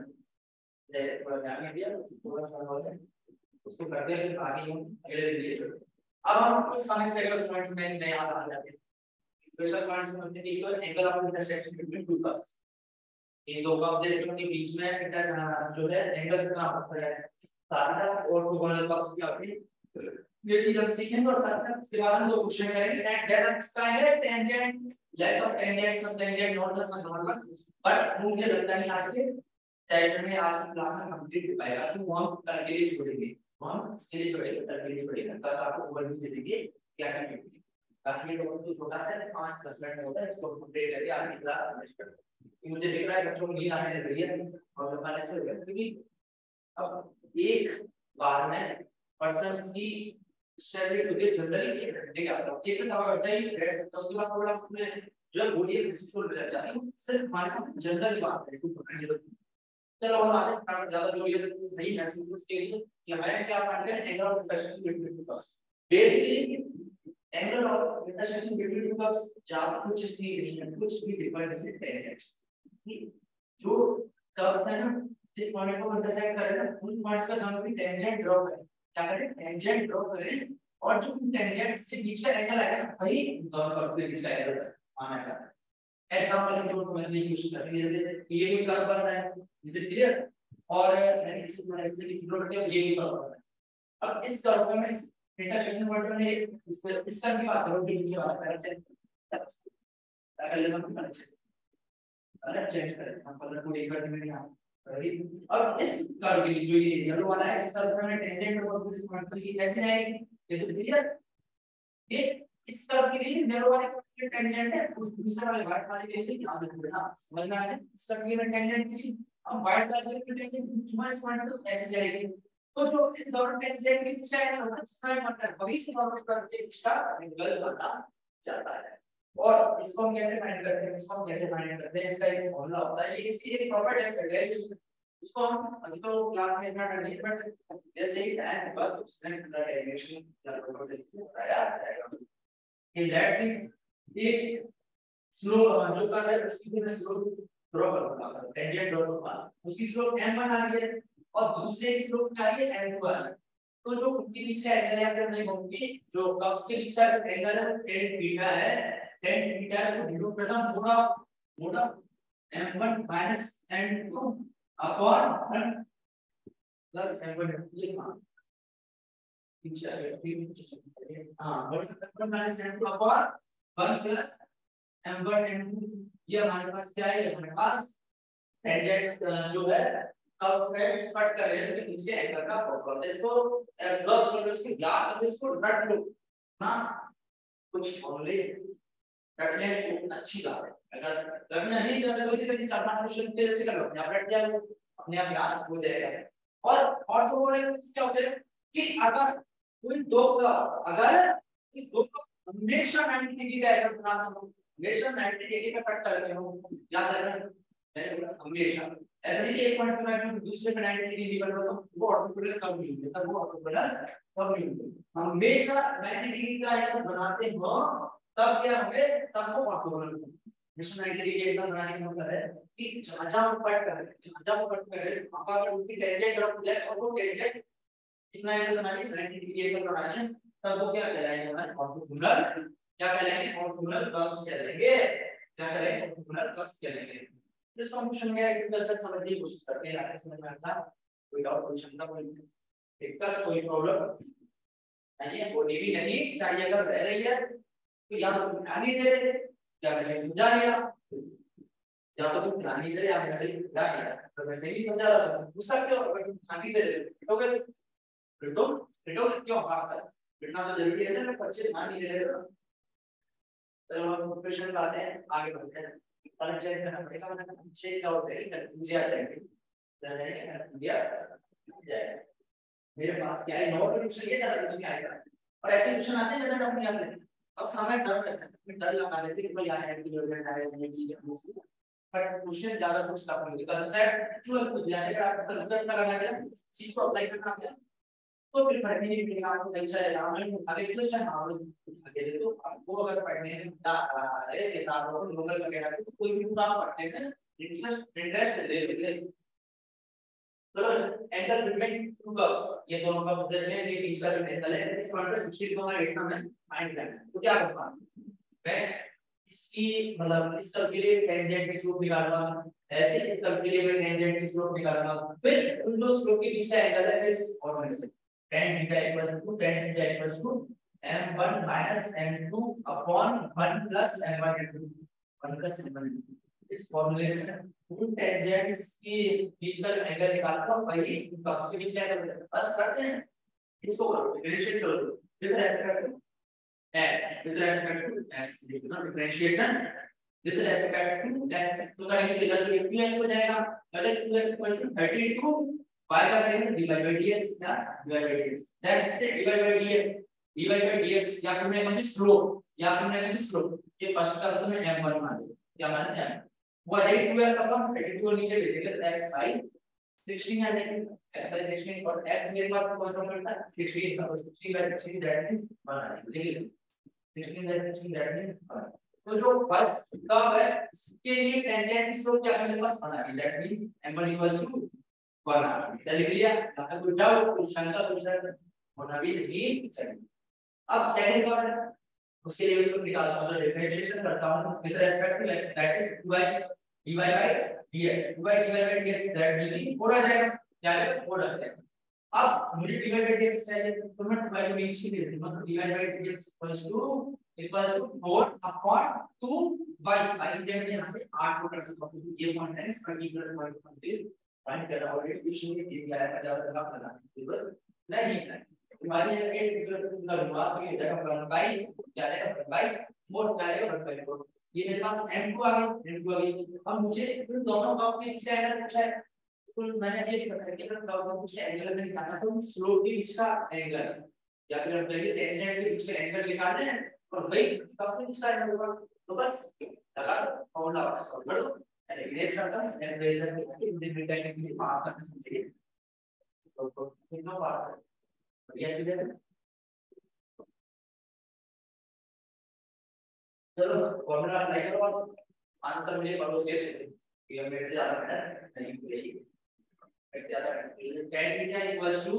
मोड ऑफ m1 m2, यानी m1 मैं इसको मान लेगा m2 1/4 था तो 1 - 1/4 upon 1 plus m2 into m2 हो जाएगी, दोनों मल्टीप्लाई करते हैं, दैट मींस 1 into 1/4 into 1/4, इसको सॉल्व करेंगे ये आएगा 3/5, क्या आगे मेरे पास 3/5, और मुझे थीटा चाहिए तो इस तरफ लिखूंगा तो थीटा क्या आएगा 10 हटाऊंगा तो इस तरफ जाके इनवर्स में बन जाएगा, तो tan इनवर्स 3/5, tan का 3/5, कहीं आपको आंसर मिल जाएगा, देखो तो लिखा थोड़ा ये स्टूडेंट का ये आपने बचपन में देखा होगा, उसमें भी अगर मैं चीज रेप्यूटेशन भी पूछता है आपको ये लिखा नहीं मुझे तो लिखा, हां ये यहां लिख दिया सर, यही कि मैं यहां पे मैं बोल रहा हूं उसका साफ नहीं है जो भी है कि तुम्हें ये चीज फाइंड करने की कहां दिखा मुझे तो नहीं दिख रहा था बट तुमने मुझे बता दिया आपने दिखाया इस पॉइंट पर ये ऑप्शन सी का मुझे लिखा दिया ऑप्शन मुझे मिल गया 10% option C is the right answer यहां पे कुछ शक होना भी नहीं चाहिए ये क्वेश्चन और देखते हैं कि इफ द ये कारण है मेरे पास दो जगह इंटरसेक्ट ऑर्थोगोनली देन मुझे पूछा है कि नीचे कि मुझे पूछा है एक ही वैल्यू 10 मिनट में 5 मिनट में एक बार मेरे पास ये देखिए ऑर्थोगोनली इंटरसेक्ट करते हैं और मुझे एक ही वैल्यू पूछना है क्या करें कुछ आइडिया है कोई हिंट मिल रही है क्या करूं कि मैंने बताया था कि ऑर्थोगोनली दैट मींस मिड बीच में एंगल है टेंजेंट के बीच में एंगल है वो 90 डिग्री है ताकि मैं कहूं कि जो m1 m2 है वो -1 आ जाएगा वो कैसे है जो मैंने बताया था फॉर्मूला tan θ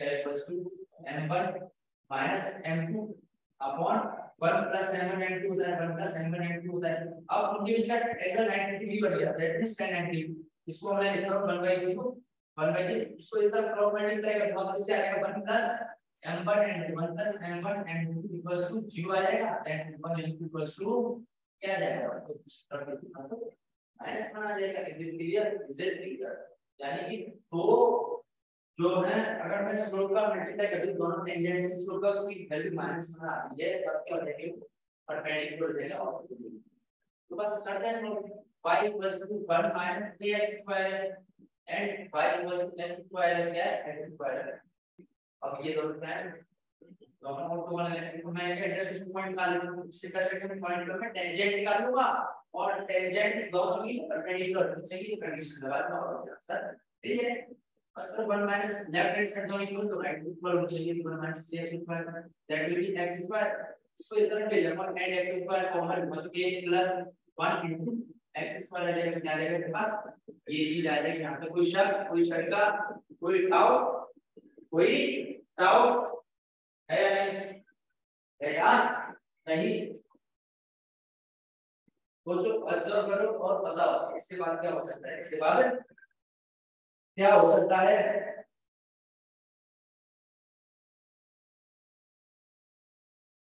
ये समझ में आ गया नहीं क्या मालूम है क्वेश्चन कवर मार दे बताओ ये एक्सपर्ट से बात करूंगा ऐसे नहीं करूंगा क्योंकि तुम हेल्प करोगे तो इससे तुम्हारी ये फायदा है तुम्हारी प्रैक्टिस होगी अब हम आगे बढ़ते हैं और तो बताया दैट मींस कि ये स्लोप -1 होनी चाहिए तो मैं इसकी स्लोप निकालना डिवाइड बाय dx करूंगा तो इससे इस पर्टिकुलर पैरामीटर के लिए डिवाइड बाय dx क्या है डिवाइड बाय dx आ जाएगी इसका तो 0 हो जाएगा x पर 2x हो जाएगा और माइनस है तो कुछ dx इसे क्लियर कर देंगे माइनस है ना क्या क्या ये x² की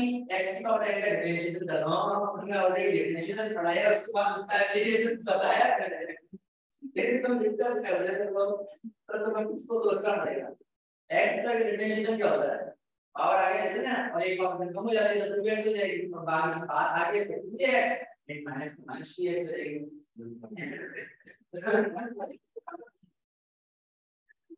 अब आगे बढ़े यहाँ तक -2x आ गई अब हम दूसरे जो है रूट की स्लोप निकालते हैं उसके बाद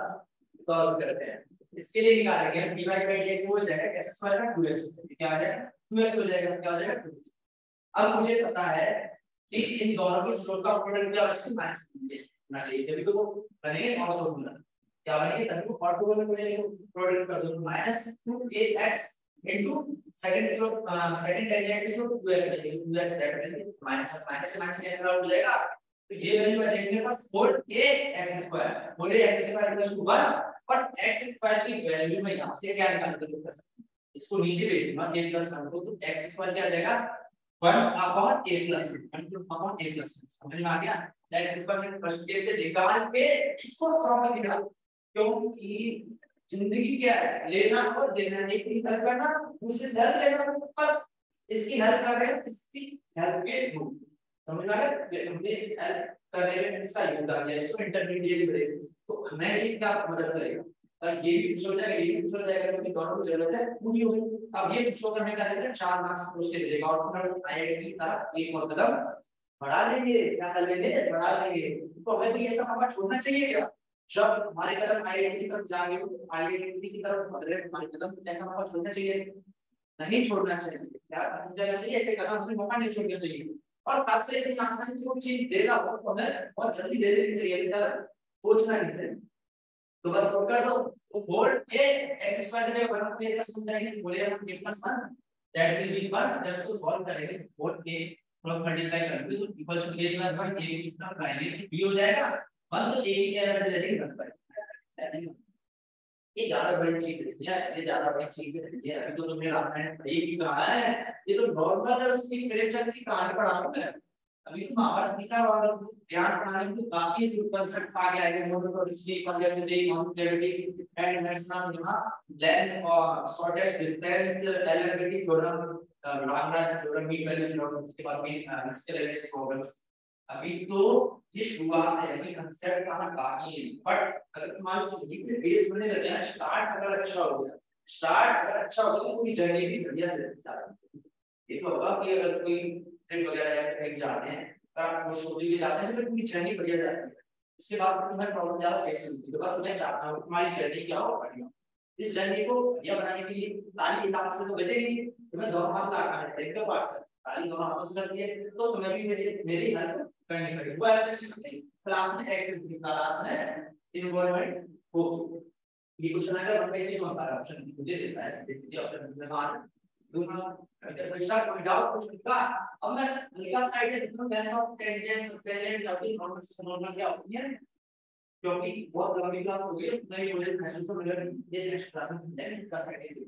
कि लेंथ ऑफ टेंजेंट होती है कि टेंजेंट की लंबाई, दैट मींस जो टेंजेंट खींच रहे हैं वो जिस पॉइंट पे कर्व को कट करी वहां से लेकर एक्स एक्सिस तक कितनी लेंथ आ रही है, समझ में आ गया? ऐसे तो टेंजेंट बहुत लंबी जाएगी, पॉइंट लेंथ जाएगी, बट एक्स एक्सिस को कहां तक कट करेगी वो लेकर जाएगी। और लेंथ ऑफ सब टेंजेंट की वो हो जाएगी कि जो लेंथ आ रही टेंजेंट उसका एक्स एक्सिस पर प्रोजेक्शन है। प्रोजेक्शन क्या होता है, ये ऑलरेडी में बेसिक मैथ वगैरह या फिर वेक्टर प्रोग्रामिंग में पढ़ाया, जिसमें पढ़ाया तो ये प्रोजेक्शन है किसी पर्टिकुलर कंपोनेंट का वेक्टर किस बी डायरेक्शन में किस तरीके से निकालते हैं, तो इतना आपको हल्का फुल्का आइडिया हो तो डाउट नहीं। इसी तरीके से नॉर्मल का लिए नॉर्मल की वही है कि लेंथ ऑफ नॉर्मल जहां से कट कर रहा है लेकर एक्स एक्सिस तक जो नॉर्मल की लेंथ आ रही है वो कब नहीं लेंथ नॉर्मल हो जाएगी। ऐसे सब नॉर्मल की लेंथ क्या हो जाएगी, वो हो जाएगी कि जो है नॉर्मल है उसका एक्स एक्सिस पे जो प्रोजेक्शन आ रहा है ना वो प्रोजेक्शन की लेंथ क्या होगी, वही लेंथ है सब नॉर्मल होगा। यानी क्वेश्चन मतलब जो है डायग्राम में कुछ रिलेशन लेट्स से मैंने डायग्राम बनाया इस तरीके का कुछ, ऐसे मैंने ड्रॉ एक जनरल डायग्राम है, सिंपल कर दिया मैंने यहां तक पूछा तो स्टार्ट करने के लिए मैंने कुछ किया ही है ना, स्टार्ट करने के लिए तो ग्राफ कर दो तुमने मैंने ये टेंजेंट हो गया इसको चाहिए पॉइंट्स के पास होती है टेंजेंट का चार्ज ठीक है। हमें बताते हैं नॉर्मल कभी इस टेंजेंट के परपेंडिकुलर लाइन होती है, इस टेंजेंट के परपेंडिकुलर लाइन ये नॉर्मल इसको शॉर्ट में लिख देता हूं, ये टेंजेंट है इसको नोट कर देता हूं और ये नॉर्मल है मैं ऐसे डिनोट कर देता हूं चलिए। अब मैंने बताया इसको मैंने ए बी सी और इसमें ये मैंने डी पॉइंट बना दिया। अब लेंथ ऑफ टेंजेंट जो मैंने बताया इस पॉइंट पर कट कर रही है, इस पॉइंट का चेक करना में ज्यादा इसमें आएगा ठीक है। जिस पॉइंट पर कट कर रही है मतलब टच कर देगा उस पॉइंट से लेकर एक्स एक्सिस पे जहां तक कट करेगी वहां तक का जो डिस्टेंस आएगा ना वो क्या लेंथ ऑफ टेंजेंट है, लेंथ ऑफ टेंजेंट या टेंजेंट। और जो लेंथ ऑफ टेंजेंट का जो टेंजेंट है ये क्वेश्चन आता है उसका एक्स एक्सिस का प्रोजेक्शन है ये चीज, ये क्या हो जाएगी लेंथ ऑफ सब टेंजेंट एलएसटी, लेंथ ऑफ सब टेंजेंट बस। और उसके बाद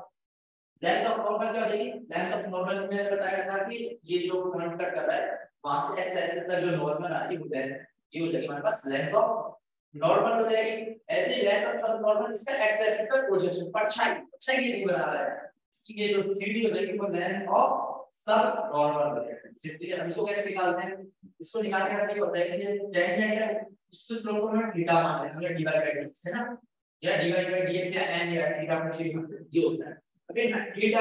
ये 90 है कि 90 माइनस थीटा हो जाएगा और ये भी 90 है तो 90 माइनस थीटा ये भी थीटा हो जाएगा ऐसा है। ये ना पेन कलर चेंज करना फिर उसके बाद हमें इस पर चला जाएगा ये थीटा था ये 90 था is it clear? Is it clear? Total 180 है तो क्या आ जाएगा मेरे पास 90 माइनस थीटा आ जाएगा, है ना? ये मेरा पास 90 माइनस थीटा है और फिर ये कितना आएगा, क्या आएगा पूरे 90 में से ये वाला करना तो वापस थीटा आ जाएगा। ये नॉर्मल कैलकुलेशन नॉर्मल ज्योमेट्री इतना अच्छा है। अब मैं 2+2=4 नहीं बताऊंगा, ये मैं नहीं बताऊंगा। अगर किसी को दिक्कत आ जाए तो मेरे को प्राइवेट में आके डाउट सेक्शन में वहां पे पूछ सकते हैं। क्लास में सब अच्छे हैं तो कुछ आप पढ़ेगा। चलो तो चलो ये आ गया। अब कैसे निकालना है? बस मुझे पास की पॉइंट है y x1 y1 है x1 y2, तो क्लियर x1 y1 है। अब sin और cos tan को निकाल के उसको कर, ये मेरे पास tan थीटा है, tan थीटा मेरे पास ये स्लोप, ये tan थीटा होता है, ये स्लोप होता है कि m1 या फिर मैं कहूं dy/dx डिनोट करते हैं dy/, ये ऐसे डिनोट करते हैं। अब मुझे ये चाहिए लेंथ ऑफ टेंजेंट चाहिए, लेंथ ऑफ टेंजेंट चाहिए, तो मैं कैसे निकालता हूं? वो होता है sin थीटा का होता है ये चीज, ये लेंथ यानी क्या परपेंडिकुलर होता है ना, हाइपोटेन्यूज होता है, तो sin थीटा क्या होता है परपेंडिकुलर, यानी परपेंडिकुलर क्या है मेरे पास ये चीज, और ये मेरे पास y एक्सिस है, मतलब y रहता है x1 y1, ये तो x1 दूर जा रहा है y1 जा रहा है, ठीक है? अगर मेरे पास y1 upon length of tangent है हाइपोटेन्यूज, लेंथ ऑफ टेंजेंट के लिए इसको इधर भेज दूंगा, sin थीटा को नीचे रखूंगा, तो y1 अपॉन sin थीटा इसको ऊपर कर दूंगा तो cos थीटा और मेरे पास tan theta divide by dx है, इसमें cos थीटा का मैं यहां पे निकालना है, मतलब cos थीटा की भी निकाल दोगे यहां पे कर दोगे, इसमें लेंथ ऑफ टेंजेंट ये चीज मैं तुम्हें नेक्स्ट क्लास आएगी उसमें पढ़ा दूंगा, ये भी टेंजेंट भी अच्छी है, मतलब तुम सब बोल रहे हो हमारे भी अभी नेक्स्ट क्लास में भी पढ़ाने, इसी तरीके से तुम ये चीजें भी तुम निकाल सकते हो, इसी तरीके से ये चीजें निकाल सकते हो, ताकि टॉपिक में जो छोड़ना इसको एक बार पढ़ के आना, और मैं क्या नेक्स्ट क्लास है तो उसमें बताऊंगा। और हमारे बहुत से टॉपिक बाकी रह गए, अभी तक हमने क्या किया, अभी तक हमने रेट ऑफ चेंज कर लिया और अप्रोक्सीमेशन कर लिया है, टेंजेंट वगैरह का, टेंजेंट नॉर्मल लगभग कंप्लीट हो गया, बस ये टॉपिक बाकी है। और नेक्स्ट आने वाले सेक्शन में हम शॉर्टेज डिस्टेंस करेंगे, मोनोटोनिसिटी, कॉन्वेक्सिटी, कॉन्केविटी करेंगे, नेक्स्ट में हम अपना एलएनडी थ्योरम करेंगे, एंड उसके बाद फिर ये सब होने के बाद इसके लिए प्रॉब्लम होने के बाद हम कुछ हाई लेवल प्रॉब्लम्स करेंगे, एडवांस क्वेश्चन करेंगे, एंड ओवरऑल मेरे सबसे 7 से 8 दिन या 7-8 लेक्चर में ये पूरा कांसेप्ट क्लियर हो जाएगा, पूरा डाउट हो जाएगा। और इस हफ्ते 8 दिन में आपके पूरे मार्क्स दे देंगे, आप 6 एडवांस में 5 क्वेश्चन के आसपास, दैट इज लगभग 20 मार्क्स दे देगा,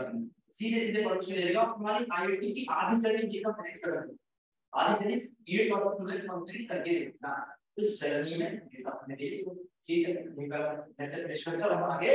बढ़ते हैं, लेक्चर चलना आगे देखते हैं।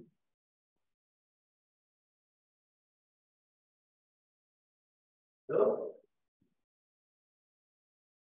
एलिवेट आंसर में एलिवेट